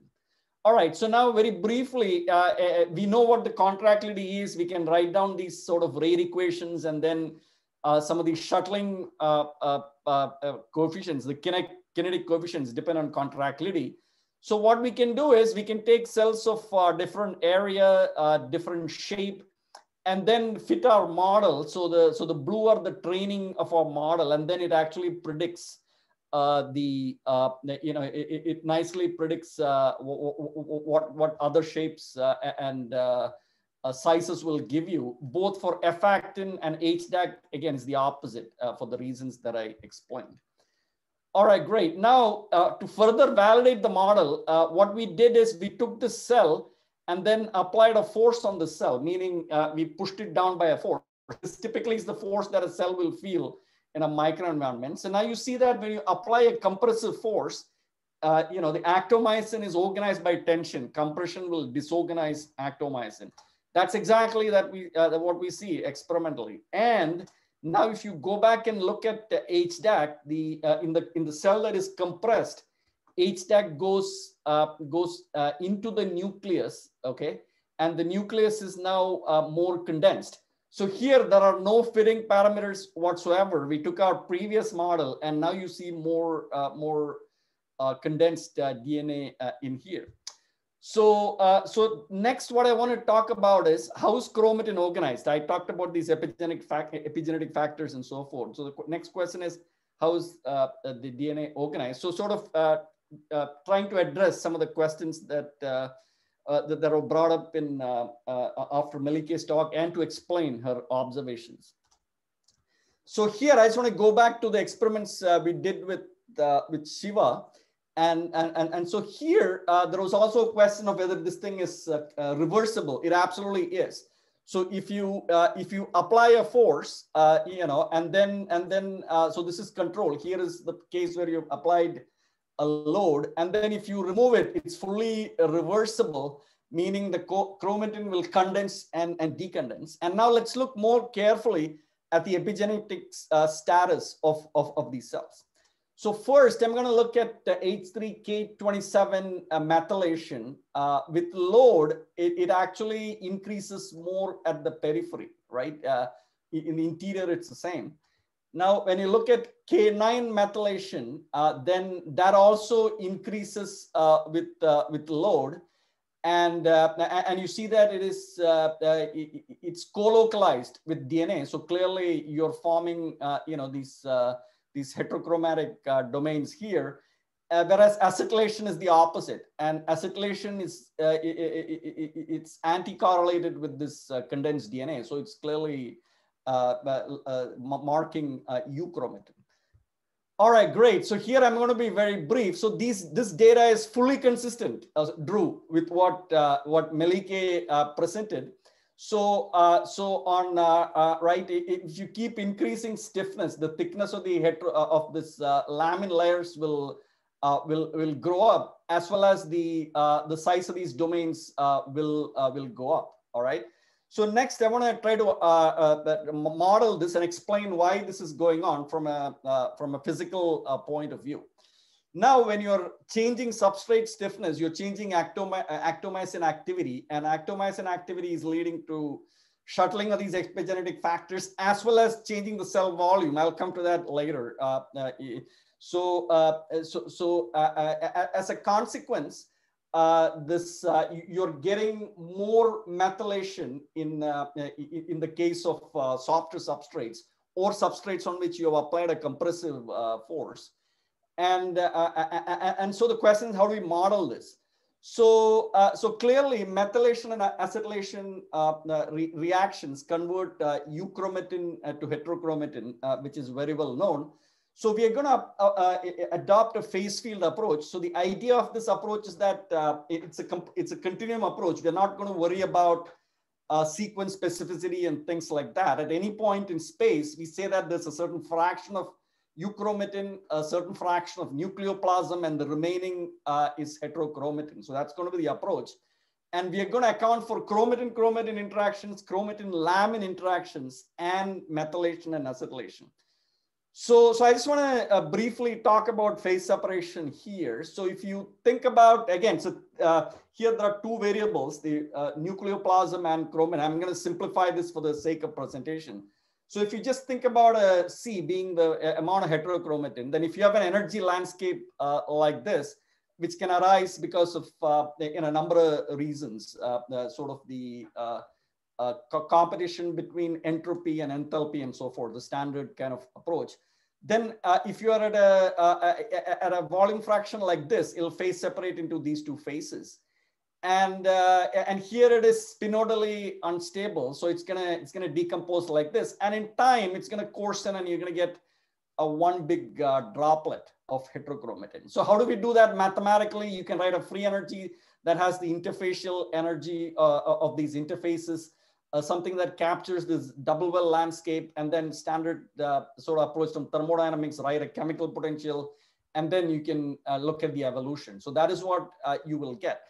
But this is not what is seen. You get these very stable droplets, right? So you're not getting Ostwald ripening, as was also discussed in the very first talk today. So why is that? The reason is that to this, you also have to add the methylation and acetylation reactions. So C is the amount of heterochromatin. So a methylation will increase heterochromatin, acetylation will decrease this. And interestingly now, once you put those reactions in and increase the level of acetylation, you basically get very stable domains that are stable, meaning it's stable against coarsening. So you get a characteristic size, and depending on the level of acetylation, you can either get lamellar domains that are stable against coarsening, or more of these spherical domains, if you will, that are stable against coarsening. Now, why is that? Very, very simple. So if you had a random distribution like this, and you ask what's going to happen to this, then if you look at the rate of change of each of the size of these domains here, there is a competition between the free energy and the interfacial energy. And this is very standard stuff in physics or material science, where you get a critical radius beyond which all of these domains will grow. And to minimize interfacial energy, the best thing you can do is just coarsen and get one single droplet. So the important point here is that beyond this radius, all of the domains can grow depending on what the chemical potential is.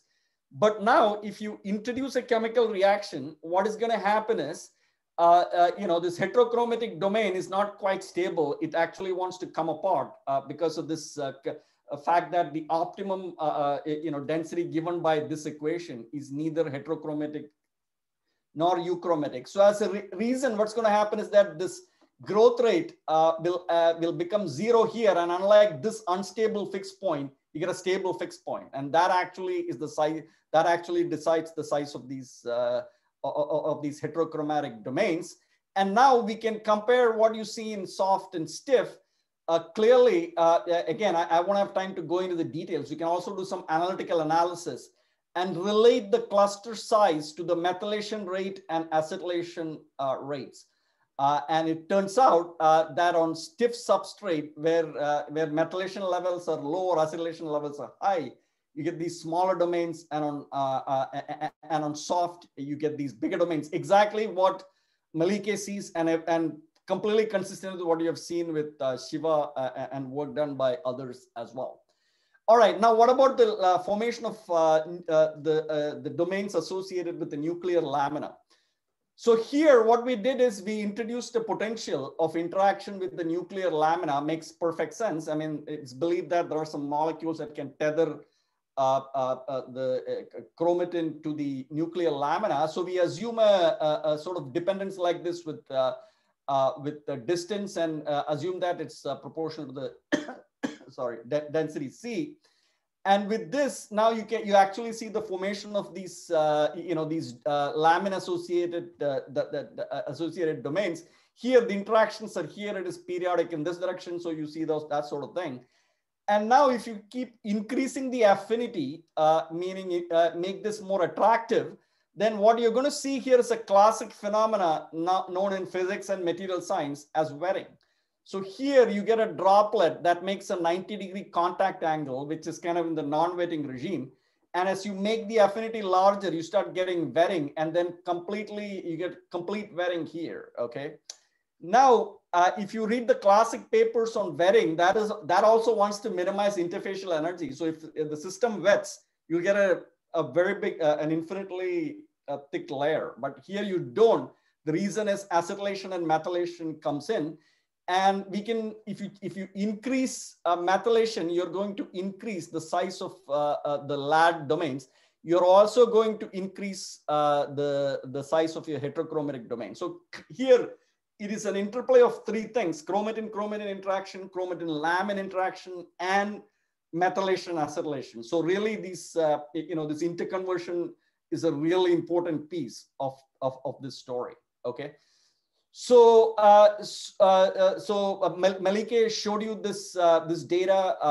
We can compare sort of the size of these little dots here to these.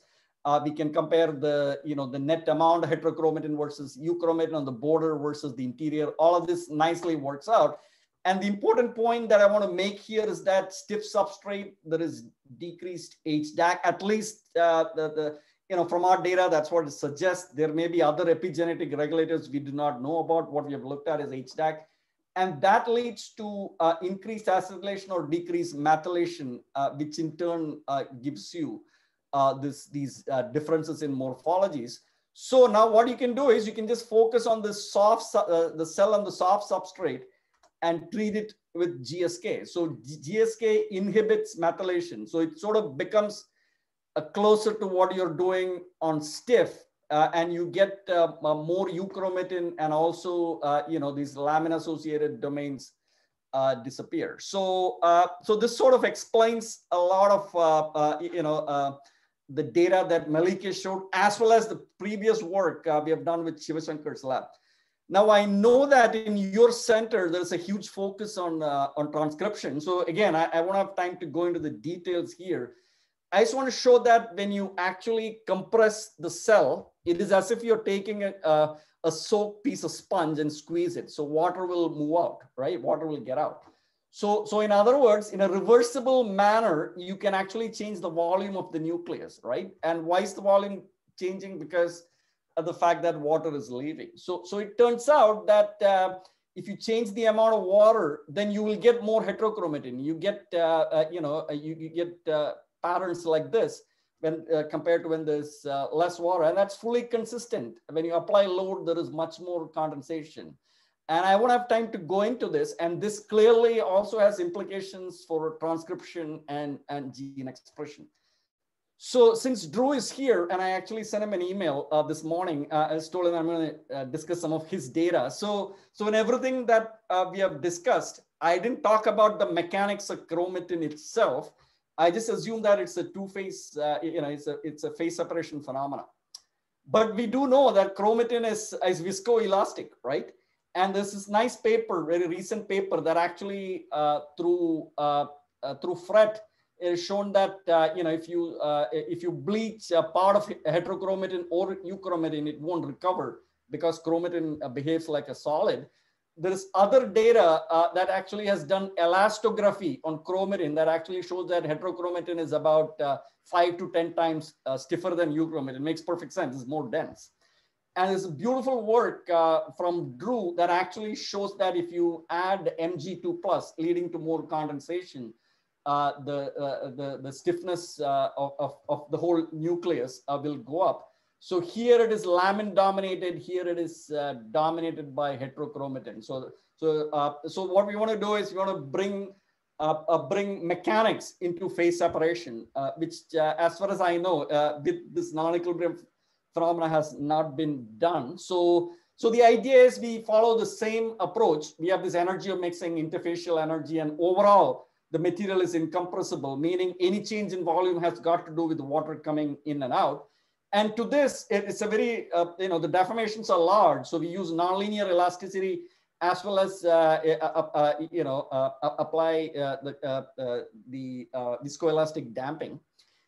And now the important thing is, if you think about heterochromatin versus euchromatin has more water in it. Heterochromatin is less water. So clearly there is incompatibility.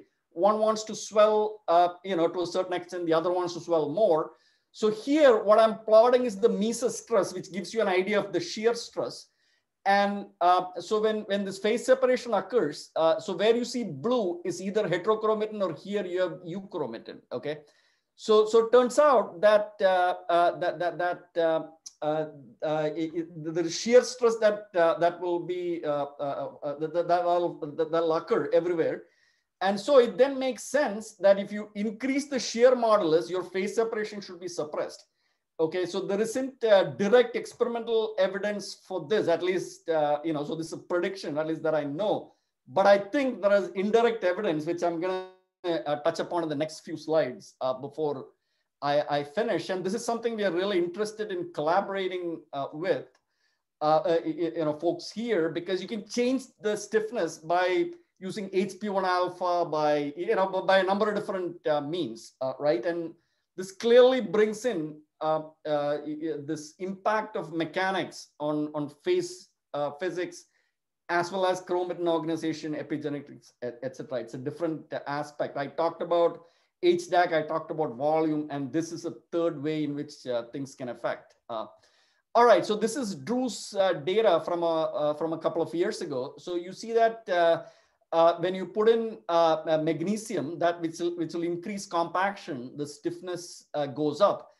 And there are these two regulators which lead to reduced compaction. One, I believe, is an HDAC inhibitor, and the other inhibits methylation. And in all these cases, less compact, less stiff, more compact, more stiff. There's also some nice data from Megan King's lab that's on the archive that wild type, if this is the stiffness. So again, I'm not familiar with these because these are, these are regulators in yeast.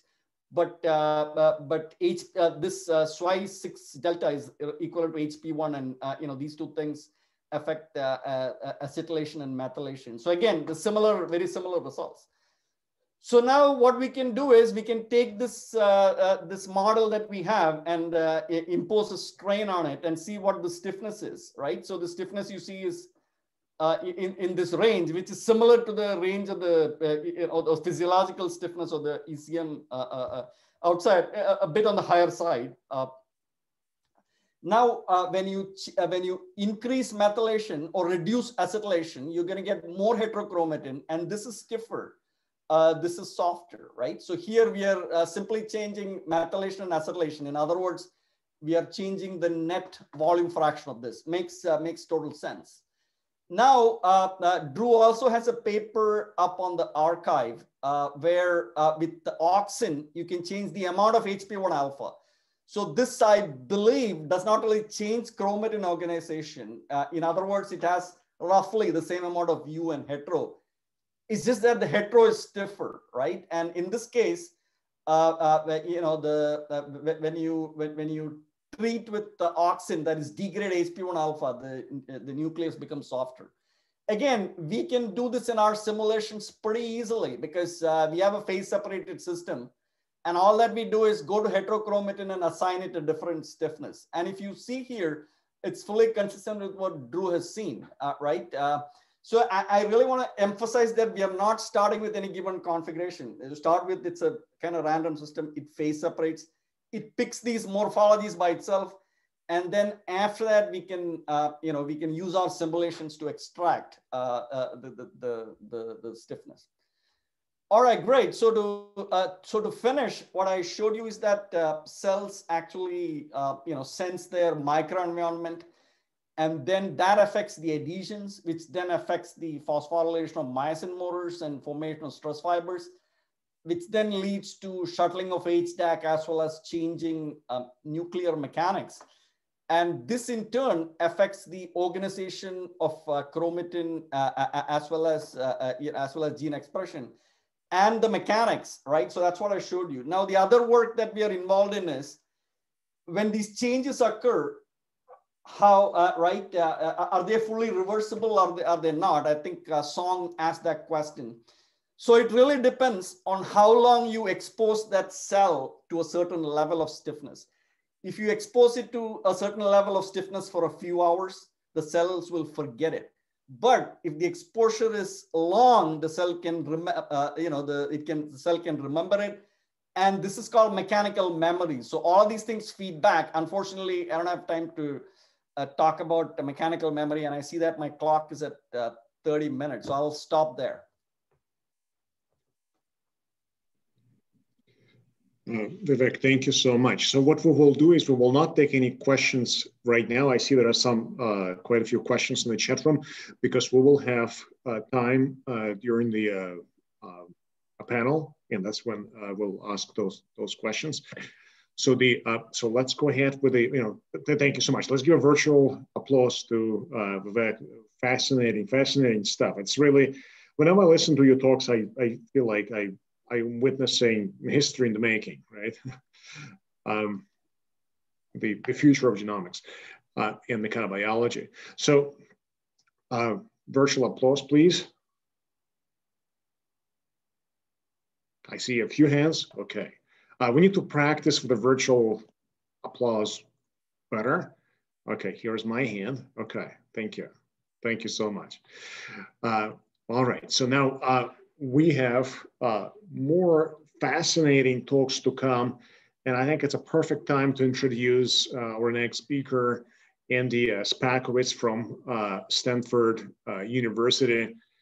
And so here at the Central for Physical Genomics at Northwestern, we're trying to bring in, foster more convergence and bring in more people who can do collaborative research or interdisciplinary research across different fields. And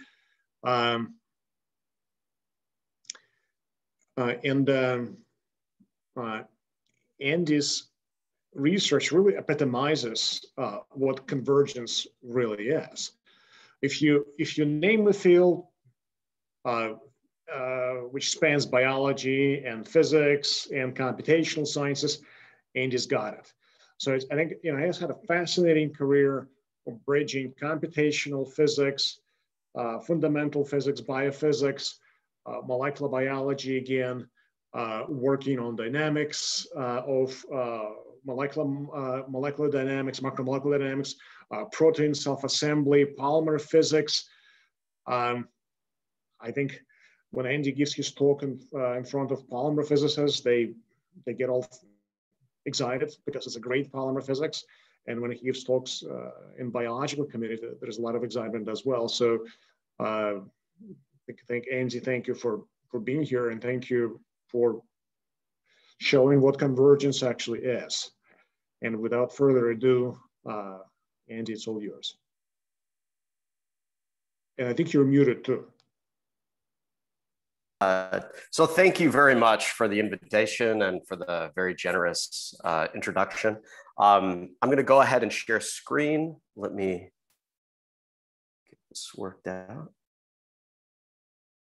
All right, can you see my slide? And okay, perfect. And it's full screen. Okay. So first of all,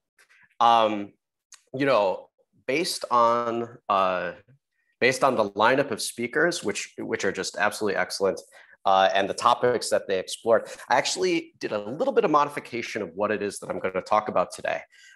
So what I am going to talk about is a very important biological process that involves, large-scale chromosomal reorganization and dynamics. Okay, and that is the process of homolog pairing during prophase 1 of meiosis. Okay, but it turns out that the topic that I had originally said I was going to talk about was active biological fluctuations and how they can impact the dynamics of chromosomes. And oh, sorry, accidentally did that. But I am going to touch on that because, in fact, the issues that I was originally going to talk about play a huge role in this in homolog pairing, but it also plays a really important role in a lot of biological processes. Okay, so very briefly, I'm actually an engineer by training, and my work has really been in soft materials physics, but it turns out that all living things are made of soft, squishy things. And so it is at least my opinion that the lens of soft materials physics is a useful lens for interrogating and explaining what is observed in living systems. Okay, and so while a lot of my research is focused on biological processes, we're also interested in other synthetic polymers. And I actually, to be honest with you, I think that these are all soft materials problems, at least from my perspective. Okay, so let's dive right in. And what I'm going to talk about today is the fundamental processes associated with the making of gametes, of sperm cells and egg cells. And this is extremely, of course, this is extremely important for all organisms that engage in sexual reproduction. Okay, and so the basics is that, of course, sexual reproduction is, leads to enhanced variation and adaptability of the offspring. Okay, and that greater, diversity, of course, is going to be essential, from many, over a long period of time, evolution takes place because of this diversity that arises from sexual reproduction. However, there are issues with sexual reproduction in that errors in the formation of the gametes can lead to chromosomal abnormalities. So non-disjuncture can occur where in some instances you get more chromosomes than in the daughter cells than you would otherwise would like to have, in the gametes than you would like to have. And that can lead to various syndromes, including Down syndrome and Klinefelter's. Okay, so the question is what's going on in the process of forming these gametes. Okay, so let me walk you through very briefly the biology. The formation of an egg cell or a sperm cell occurs through 2 rounds of cell division. Okay, and in the first place, you start with a haploid cell that undergoes DNA replication. Okay, so you have then you have 2 pairs of homologous chromosomes, and what happens is that during meiosis 1, there is a pairing of those homologous chromosomes. There is crossover events where genetic information is actually transferred between these chromosomes, leading to and then upon cell division, you actually wind up having 2 diploid cells that are going to have this exchange of the genetic information. And that actually is at the heart of the variability that arises in the offspring. Okay, and then in the next round of meiosis, in this second stage of cell division, you split these diploid cells into 2 haploid cells. And so the whole process, this 2-step process, leads to 4 haploid cells coming out from an original haploid cell through these 2 rounds of cell division, replication and cell division. Okay, but the question that we really want to tackle here is just to focus on this stage right here during meiosis 1. Prophase 1 of meiosis 1 is the period when those homologous pairs are actually going to come together and exchange their genetic information. And so what we want to understand is what is the dynamics of that process, and how can we think about this using, sort of fundamental understanding of polymer physics for how these chromosomes in this confined environment can move around and find each other. Okay, and so let's focus now a little bit more on prophase 1. What you get is that early on, the 2 homologous chromosomes are actually in what's called the Rabel configuration, where the centromeres, and by the way, this is in Cerevisiae, this is in yeast. There's differences between this case and other organisms, but I'm going to focus on Cerevisiae because that's the experiments that we're working with. Okay, so it's in this Rabel configuration where the centromeres are attached to the nuclear envelope, as are the telomeres of the 2 homologous chromosomes. And then at some point, and it appears to be somewhat stochastic, the centromere is released, and then the chromosomes are allowed to move around. And, sort of simultaneous to that, you have these double-strand breaks that are introduced into these chromosomes, which then have these dangly ends that can form together and then repaired, and that's the crossover events that takes place where the genetic information is then swapped. Okay, but the point is that this is all happening in a very stochastic manner. There's events that take place in one cell that occur at a different time than another, and so to sort of wrap our heads around this, we really have to think about the stochasticity of the problem and to think about how we can reconcile that against our basic fundamental understanding of the physical behavior of chromosomes. Okay, and so just to highlight this, let's sort of think about the stochasticity in the following way: is that if you look at the progression of time after the induction of meiosis in these experiments that I'm going to describe that were performed in Sean Burgess's lab at UC Davis, the time is after they put these cells into a sporulation media, which induces meiosis to occur. What you have is that you first start from a Rabel configuration, and stochastically in the population, it releases those centromeres. They're now free to fluctuate around, and then double-strand breaks are introduced, and they start to form these linkages. Then eventually they either, and I don't want to say zipper up because that has a very specific picture that arises in your head. But nonetheless, they come together in a stochastic manner to eventually form what appears to be on the order of, say, between 3 to 7 crossover events when you look at the population. But again, it's stochastic, and where the crossover events occur is also appears to be quite stochastic, though there's some variability and there are hotspots, which I'm not going to talk about today. Okay, so the experiments, which were again performed in Sean Burgess's lab by a very talented postdoc named Trent Newman, is the following. They fluorescently labeled loci on the homologous chromosomes so that they could track their dynamics in space and time, and also how they move relative to each other. And that's the question is given that you only are able to observe these individual bright spots fluctuating around, what can we infer about the dynamics of the underlying chromosomes? And can we rationalize that based on all of these really complex, biological events that are taking place beneath the scenes, including the release of the centromeres, the pairing of the chromosomes, and all the dynamics that takes place. Okay, and so that's really what we're going to be thinking about. All right, so what we have done in the past is, let me point out. I'll go back to the previous slide. And so here, this is a chymograph of the distance between these loci as a function of time. And you can see that in some instances, they sort of pair and come apart and pair and come apart. Sometimes they're always paired. Sometimes they remain unpaired the entire time. But, and so there's a lot of heterogeneity here. But what you also notice is that the time axis is really long, right? This is something that takes, these are events that are taking place on, minutes to hours even.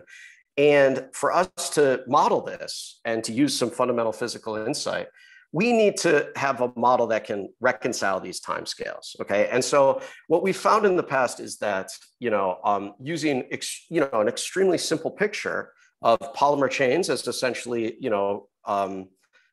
beads and springs that are fluctuating around due to thermal motion, and then also subjected to the viscoelastic drag of the environment, that this is a very useful framework for us to analyze the dynamics, okay? And it actually is amenable to doing, full, sort of pencil and paper theory to get these results. And the only point of doing that is that these timescales are just so long that if you try to do this using any detailed simulation, it's really quite difficult to access these sorts of time scales. Okay, so and work that I've done in the past with Julie Theriault in a variety of settings has been really valuable in building this sort of picture. Okay, so here's the thing. So let's look at the experimental results. And now what I'm actually plotting here is what we call the mean square change of displacement. So what it is you're taking the vector difference between the two loci that are fluorescently labeled, okay? And you're looking at the diffusion of that vector, okay? So in other words, it's like the relative diffusion of one locus relative to another. And so this is a way of looking at the sort of trajectory dynamics of the two chromosomes relative to one another inside of these cells. Okay, so for wild type cells at 5 hours after sporulation, after it goes into meiosis, what you see is a ton of heterogeneity. Generally speaking, the MSCD shows a plateau, or maybe just a little bit of a subdiffusive behavior, a power law, which is very shallow, but then it plateaus, okay? But the plateau level is extremely diverse, okay? Now, there's a set of mutants, the SPO11 mutants. And so just to be clear, SPO11 is the protein that is inducing these double strand breaks that lead to the pairing. So what you can think of is that the wild type has pairing, the SPO11 mutants, do not have pairing between the chromosomes. And so that's sort of the difference. And what you see is that they're both highly heterogeneous, but you also see that perhaps the SPO11 has a higher level of the plateau relative to that of the wild type, okay? But the point of this slide is just to say that the dynamics are really complex, and it's very difficult to tease out exactly what's going on when you have this population where so many things are going on, including centromere release and the pairing of these chromosomes at randomly located locations along the genomes. Okay. Whoops. Okay. So here's what we did, is we take this very simple polymer model. It's a flexible polymer in a viscoelastic environment. And we say, well, what if we just randomly place linkages between them? So now we're looking at two polymers that are linked together at random locations. And what we do is, so this is the sort of the same, physical properties, length and mechanics and location of the tagged loci as the Ura3 locus, which is one of the ones that were tracked. Okay. And what happens is that you indeed see this high heterogeneity in the plateau.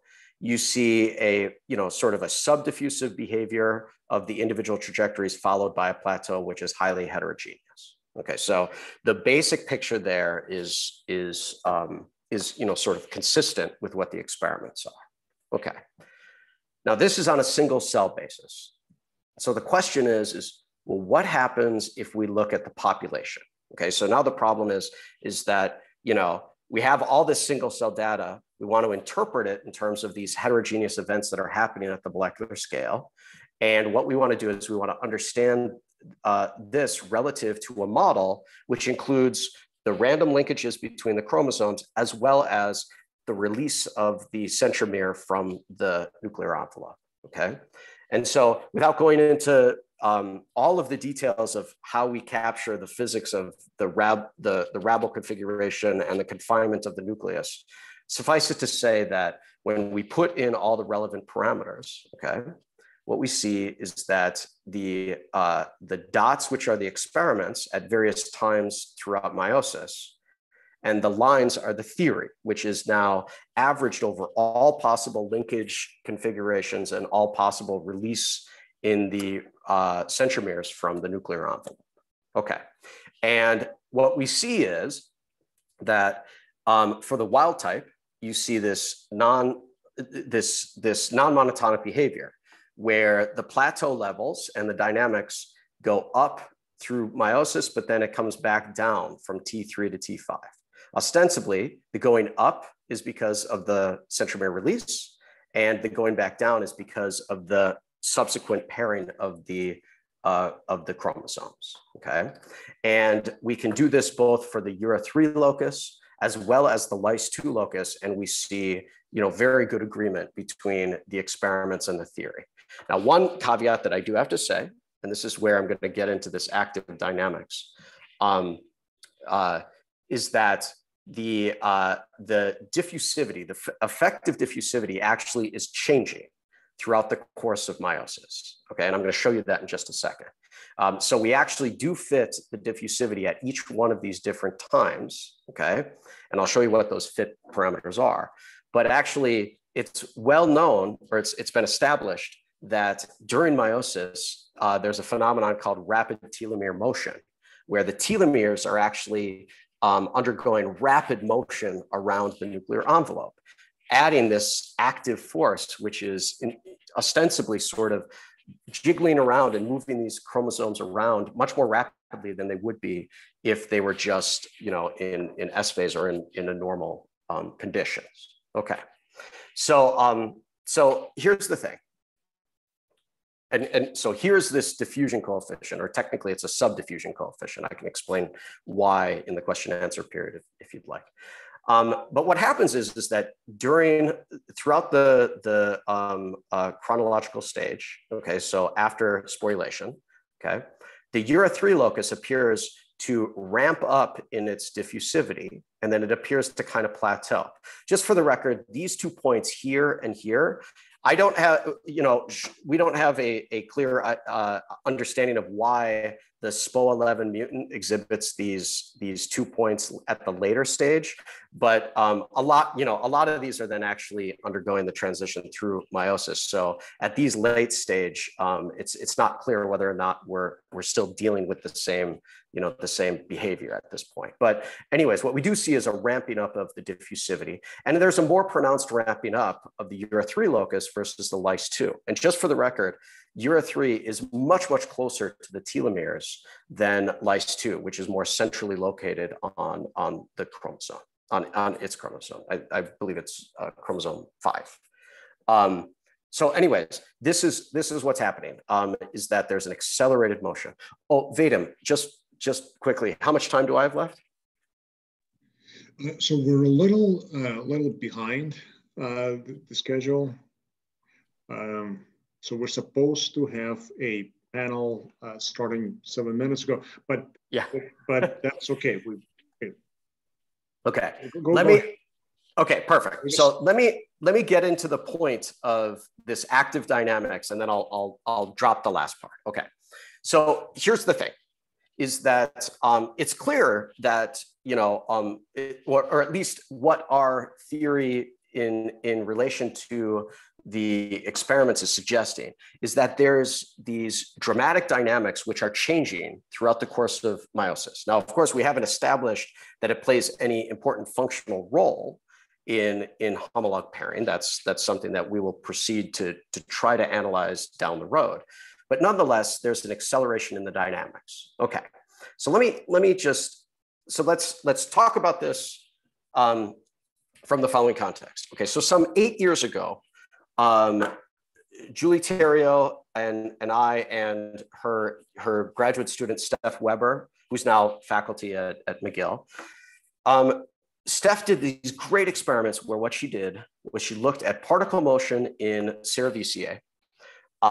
And what she did was she looked at, these were RNA protein particles that were, you know, fluorescently labeled, and she could track them in time. And she actually looked at what is the apparent diffusivity versus the actual temperature, okay? And she did this, you know, roughly between, you know, sort of 4 degrees and you know, maybe, you know, 50 degrees, thereabouts. But there was this, and then what she did was she looked at those dynamics in untreated cells, and those are the ones in red, versus cells that were, you know, subjected to azide and deoxyglucose, so no ATP hydrolysis. And something very different occurred, is that you see that the temperature dependence of these two diffusivities is fundamentally different.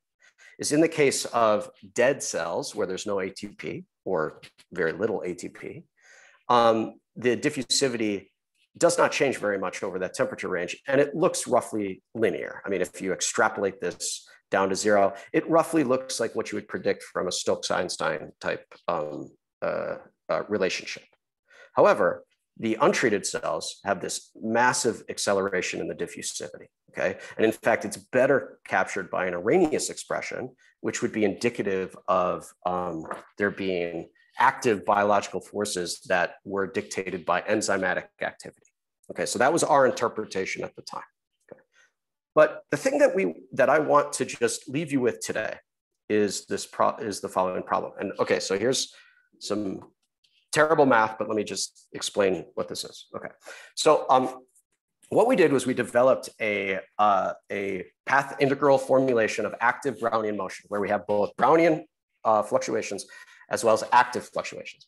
And active fluctuations, we assume, are going to have a certain level of processivity and a time scale of correlation to them. Okay. Now, what happens though is that when you look at this what's called the active Brownian kernel, which dictates the role of those fluctuations, okay, that you get a very interesting form where you have a Brownian piece and then you have an active piece. So if you look at the frequency dependence of this kernel, you get these two contributions. And the form of this actually suggests that active forces are almost behaving like an effective temperature, but that effective temperature depends on time. And so in other words, if you are undergoing very fast dynamics at very small length scales, your physics is oblivious to the fact that there's active forces. However, if you're looking at very large time scale and length scale dynamics, your behavior is strongly influenced. So in other words, the length scale is going to dictate what is the effective fluctuation spectrum that you feel because of the competition between the time scale of active forces and your own time scale of relaxation. And so what is the consequence of this? Is that in a nutshell, if you look at the dynamics, so here I'm showing the mean squared, this MSCD for an active Brownian polymer, is that if you look at separations that are very, very short, they're totally oblivious to the active forces. Whereas if you go to very, very long genomic length scales along these chromosomes, you see an accelerated fluctuation. And so what we infer from this is that the way to think about these active forces is very much dependent upon the length scale of processes you're interested in. Local biological processes may be totally oblivious to active forces, whereas the large scale processes like chromosomal reorganization and homolog pairing, those are very strongly influenced by active forces. And we're proceeding to analyze this now. Okay, so I'm actually going to pause. I'm going to conclude here. We've looked at dwell time distributions for these homolog pairing events, how they come together, how they come apart dynamically. Where we have a paper under review that will go through all of the details. So in the interest of time, I'm actually going to skip this part. Okay, but let's just suffice it to say that the conclusion from this is that that throughout meiosis, these chromosomes remain highly dynamic.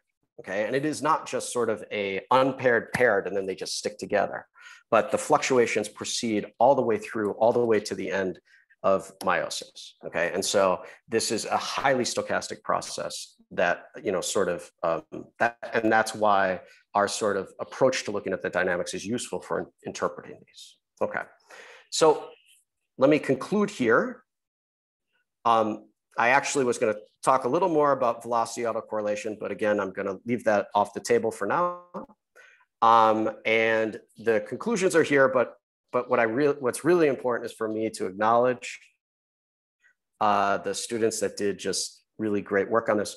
My former student, Bruno Beltran, did all the theory work. My collaborator is Sean Burgess, and her postdoc, Trent Newman, were the ones who contributed the experimental results. The active polymer motion was done by Ashesh Ghosh, a new postdoc in my lab.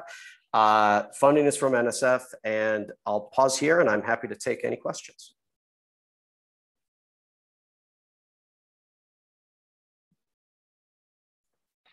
All right, thank you, Andy, so much. So let's try again. Let's give the virtual applause. Let's see if we get better at this.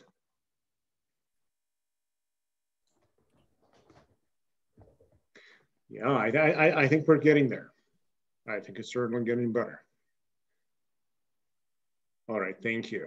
Thank you, Andy, so much. This was fantastic. So here is what we are going to do now. So we have listened to wonderful talks at the interface of physical sciences and biology that included some fundamental research into genome structure, mathematical modeling, and several other fundamental aspects. And we are going to have a short panel discussion now, then with Q&A related to those talks as well. And then we'll take a short break. And then we'll have two more talks. And those two talks will be delivered by Song Lee from UCLA and Stanley Chi from Stanford. Those two talks are focused on chromatin engineering, genome engineering. So you will hear how some of those things we have just talked about, enhanced by state-of-the-art biotechnology concepts and technologies, can lead to actual difference in cell and organism function, the future of genomics, I would say. So what I would like to do now is to invite all our speakers to a virtual panel, and then we'll take a break, and then we'll have two more talks and follow up, and then we conclude with Q&A related to the last two talks. So I think we have Vivek, Andy, Song, and Stanley. You're all part of the panel now, and before we talk about I guess some more common questions, there is still one underlying question that Drew wanted to go back to. So this might be a good time, since we have Vivek here, to address. So Drew, do you want to ask your question again? Yeah, so that from someone. So I'm still confused as to how sticking these mesenchymal stem cells on a stiffer substrate decreases compaction, that is different than many other experiments. So the Wickstrom lab, Heo and Malk, and then our own research. So how do you reconcile that? Because when you put things, even when you put things in 3D environments, it's been shown that euchromatin gets upregulated in 3D environments and makes the nucleus softer overall. So why are you seeing different things than when the cell is mechanically challenged? It usually dials up heterochromatin to protect itself. So you're not seeing that when the cell is challenged by a stiffer substrate, it's actually getting softer, which is the exact opposite of many, many other labs. So how do you reconcile that difference? All right, yeah, so Drew, thanks for that question. So just 1 second here. So, so usually these days I've started moving my acknowledgement slides in the beginning. I realized I didn't do that. So I really want to, so I want to acknowledge Fareed, Zingyu, and Ayush. This is a picture taken before the pandemic. So some of these people are not here. So I had to put Ayush. So, so I really shout out to, these students here. All right, so Drew, coming back to your question.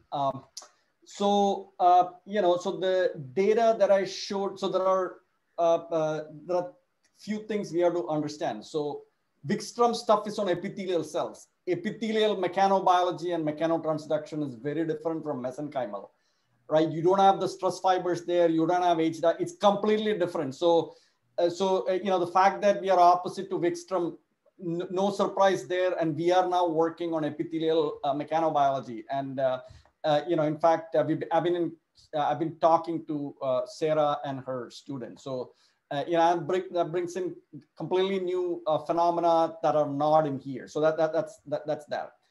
And so, the data we have with Shiva and the data that Rob and Melike presented exactly the same. There is no difference on stiff substrates. You can view it many different ways. So how can chromatin organization change? Right? I mean, epigenetics is one piece of it.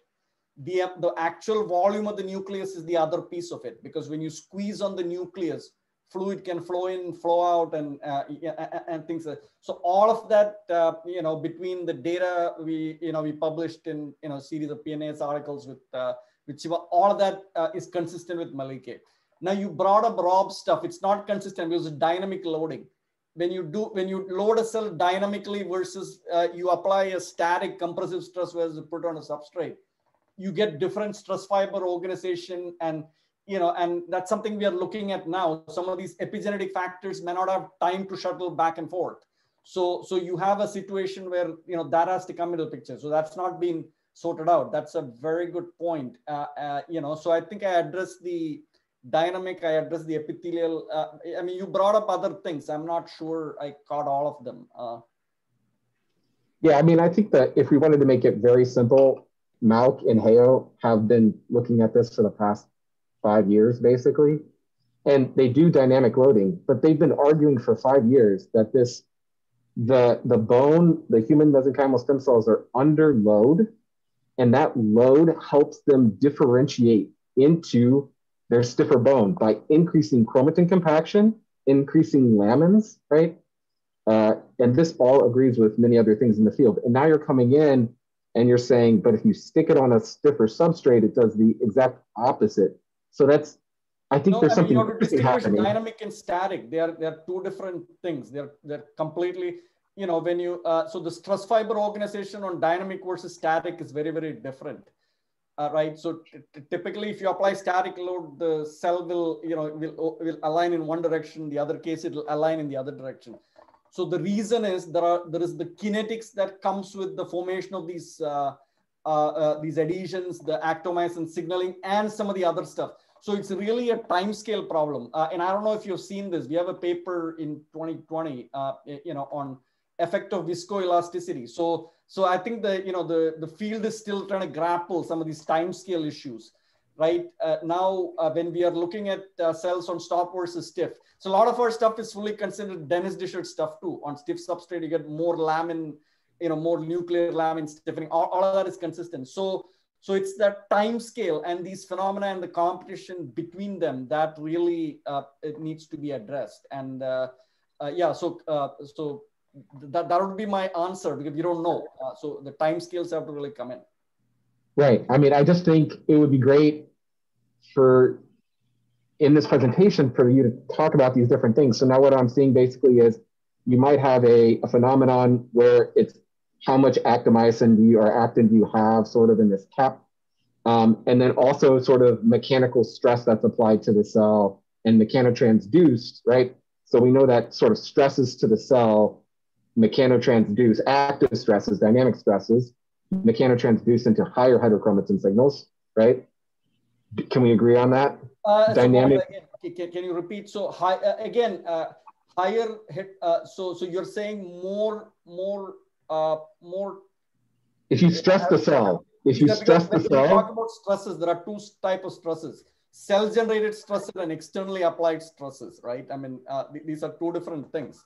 So cell-generated stresses, right, will actually always cause tension, laminar stiffening, and HDAC will go into the nucleus. So as a consequence, on stiffer, it'll be looser, and on softer, it'll be more chromatin will be condensed. Now, if you compress the cell, you're getting rid of all the actomyosin. So then you're kind of going back to being on soft, right? So there are many things here you got to worry about, right? It's not, force is a very loose concept. So you gotta distinguish between cell-generated force, applied force, whether it is tension, compression. I mean, there are all these different issues that come into the picture. So I think what I'm getting out of this discussion is that, I mean, first of all, there's a fascinating topics, and I love that we're having this discussion. It looks like there's more complexity in this problem than what early studies wanted us to believe, and that's wonderful, and that's exactly how I think science should proceed. So there's actually exciting time that there are open questions. If there are no open questions, right? So right. And these are probably more complex processes, maybe not unidirectional processes, as reductionist, kind of classical reductionist biology would like the world to see. This is real life. So I think this is a really wonderful that where we are as a community. So, and I would like to go back to this shortly, but we have a couple of more questions, and I think one of them is from Richard Knapp from Northwestern. Would like to ask your question. Hi, Vivek. I just first want to say your talk was very, very beautiful, both on the experiments and on the modeling part. So my question is a bit about the modeling. So you use this phase field approach to essentially predict what the amount of concentration of U and heterochromatin is, and then close to the surface, and you add these epigenetic factors to essentially prevent the domains grow indefinitely. So what you actually saw was rather regular patterns, which you also see when you do phase fields for block copolymer solutions and polymer solutions. I was wondering, can you make them more random by external forces? And secondly, what is the gradient which you have between the U chromatin and the heterochromatin? Because Eyal's and Vadim's model on the gene expression rate is dependent on the volume fraction. So I was thinking we maybe can use these concentrations, then predict what the transcription rate is. And then final question is there any knowledge about how this phenomenon of the stiffening of the surface affects transcription? Right. So, so let's, so the very first question was, why we, is it similar to Cobalt polymer? And I think it is. I think it absolutely is. But the important difference, again, I don't come from the co-block polymer field. So again, my understanding of it is that those chemical reactions, like methylation and acetylation, maybe they are present there too. I'm not entirely sure. No. So the phase field of formalism, you can also apply just to quiescent non-chemical active polymers in solution, and they will phase separate, and that's what you would try to see. But your epigenetic factor essentially prevents phase separation over macros or over macro scales, right? It presents phase separation over macro scale. I mean, we are dealing with a very coarse grain system on a macro scale, right? So it does. And the more important thing what those epigenetic factors do is that actually gives the phase separation a length scale, right? Because, because you know, if you don't have that there, it will just coarse, right? And that's what that then it would indefinitely coarsen. You essentially restrict the system to a certain length. Exactly. Yeah. And here it actually gives it a length scale, and that length scale depends on the microenvironment, right? Because of the shuttling phenomena. So that's really what is new, right? In what I did. And also the fact that you know, we view this lag formation as a wetting phenomena, right?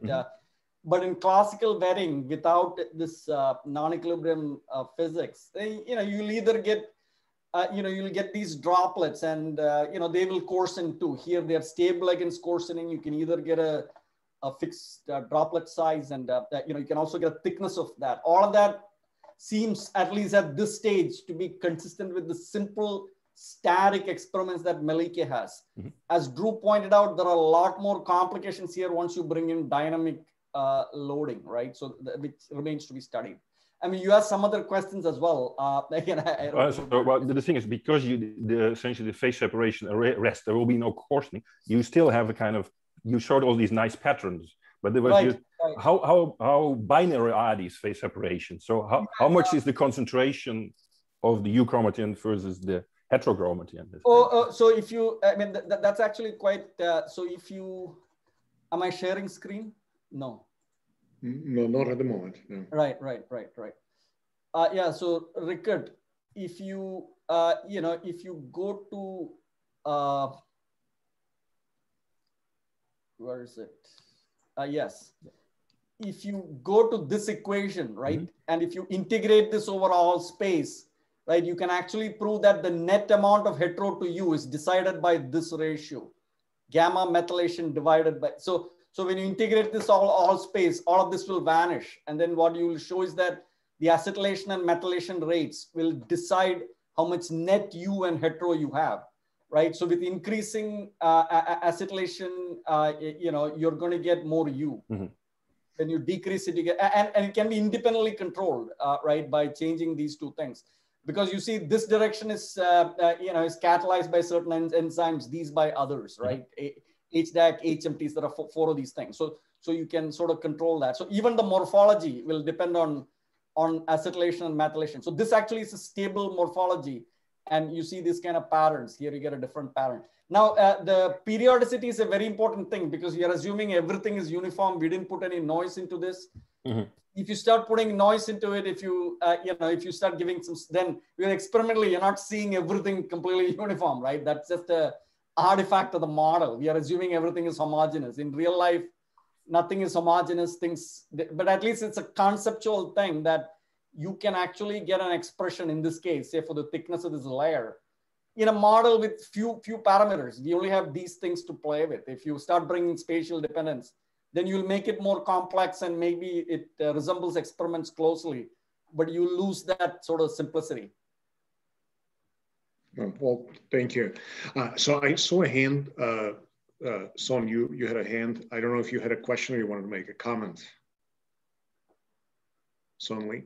Oh yeah. So yeah, great. Actually, just wanted to make a comment. I think Jude raised a very important question about the discrepancy among different studies. Indeed, in the literature, there are so many different conditions, different kind of loadings. And I also want to echo what Vivek Shenoy mentioned. I think indeed the cell type makes big difference. In some studies, you have epithelial monolayer there.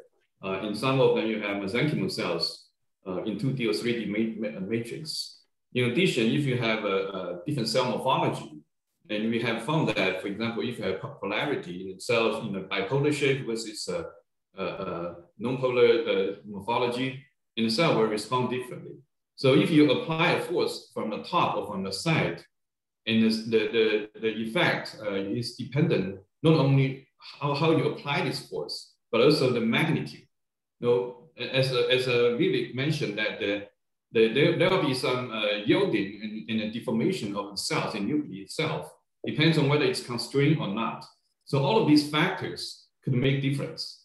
So I will show some data. When we remove all of these cell adhesions, what will happen if you have a pure mechanical squeezing of cells in nucleus? And hopefully we can discuss more.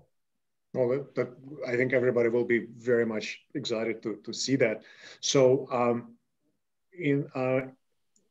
to keep us on time, let's take one more question from the audience, and I'll conclude with one last question. I think Vasandra Agrawal from Northwestern had a question. My question is for Dr. Shenoy. Really inspiring talk today. So you mentioned that the changes in chromatin in MSCs that are cultured on these materials with different stiffness happen through changes in histone modifications.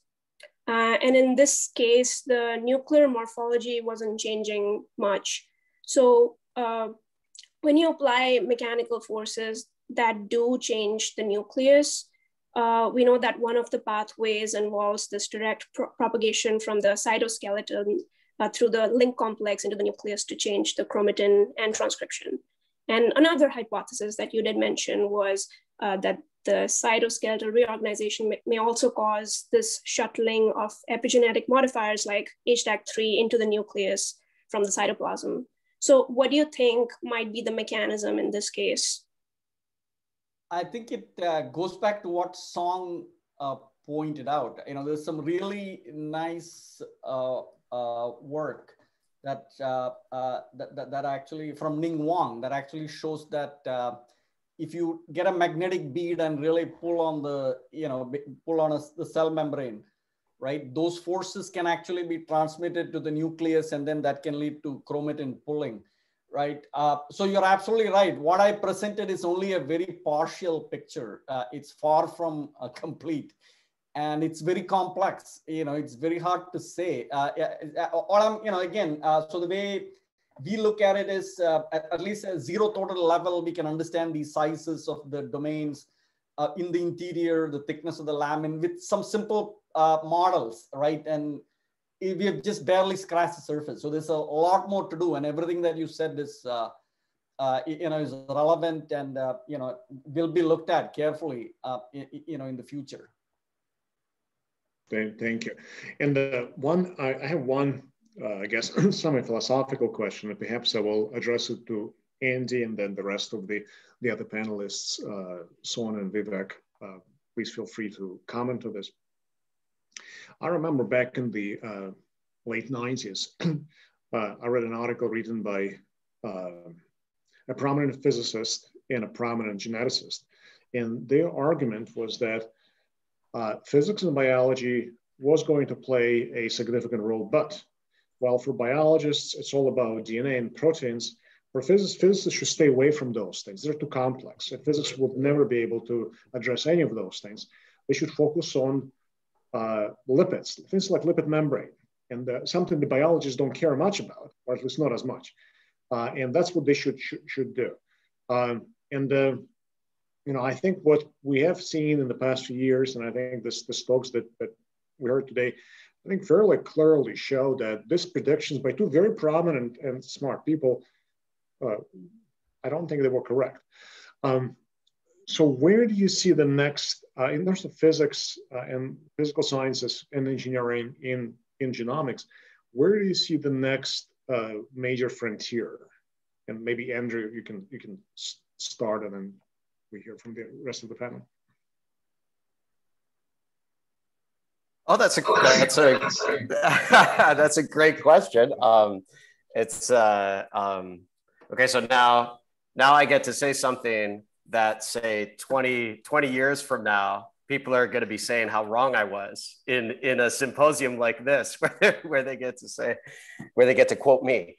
And for the record, I think there's amazing work on understanding lipids and assembly and membranes. And for example, Igal Schleifer has done just, really inspiring work, in this area, and somebody in the audience as an example of somebody bringing insight in that area of study. Okay, so I mean, I think that,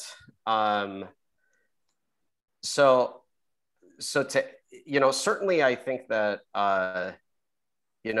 it is really critical. I mean, all of the work that's being presented, today, both experimental and theoretical work, is shedding light on, the impact of physical forces on cellular processes, and I think that one thing that I was really inspiring is from all of these works, whether it's the imaging capabilities that have been revolutionizing our study of biology, to various theoretical approaches that are very useful in providing fundamental insight. I mean, I think that the critical component to all of these is that the focus on one single protein playing one single role is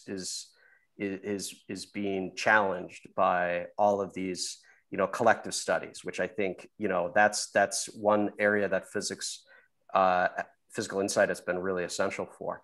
And I think these talks this morning about the extracellular matrix and what role it plays in modulating the internal structure and behavior is very reminiscent of that insight that you can get into collective behavior. I think that moving forward, being able to reconcile everything from molecular to cells to tissues is an essential thing for organismal understanding how organisms actually behave. And I think that this is where right now we're sort of right at the cusp of being able to do those sorts of things, just based on the fundamental insights that experimentalists and theorists, for example, what was presented earlier today, are able to do. So to answer your question, I would say being able to reconcile disparate length and time scales, and doing that from molecular to tissue to organism we're really at an exciting time for that. So that's my answer. Well, thank you. By the way, thank you so much for bringing up Igal's excellent work on computational biophysics work, molecular theory work on lipids. I think Igal is here, and that's clearly a very significant contribution. So any of the other panelists want to comment on this? Vivek, Stanley, Song? Maybe I will just say a couple of things. So, biology is, from a point of view of computation, becomes sort of a big data kind of a enterprise, right? So there was this meeting that the NHGRI organized recently that I attended. So there's so much data coming out on the nucleus, right? Hi-seq, RNA-seq, ChIP-seq, TAC-seq, all of those sorts of things, right? And so when you look at that, and there's an army of people using machine learning to understand that. So I think, again, very briefly, I think this sort of connection between, because that is so complex, machine learning is essential, but I think that also needs to be supplemented by physics. And I don't think a lot of the big funding agencies at NIH or the funding managers at NIH have gotten that sense, except for a few people we know. So I think, with the center that you have, Vadim, and the center we have, we really want to bring physics to the front, right? Machine learning is fine, but it's a black box, right? So, some of the things that, the scaling and all those kind of things are very powerful and have played a big role in soft matter, solid state physics. So it should play a role in biology as well. Oh, beautifully stated. Son, I see a hand. Hi. I think it's a great discussion. I want to echo what Andrew and Vivek just mentioned. One is a fundamental understanding of all of these mechanisms.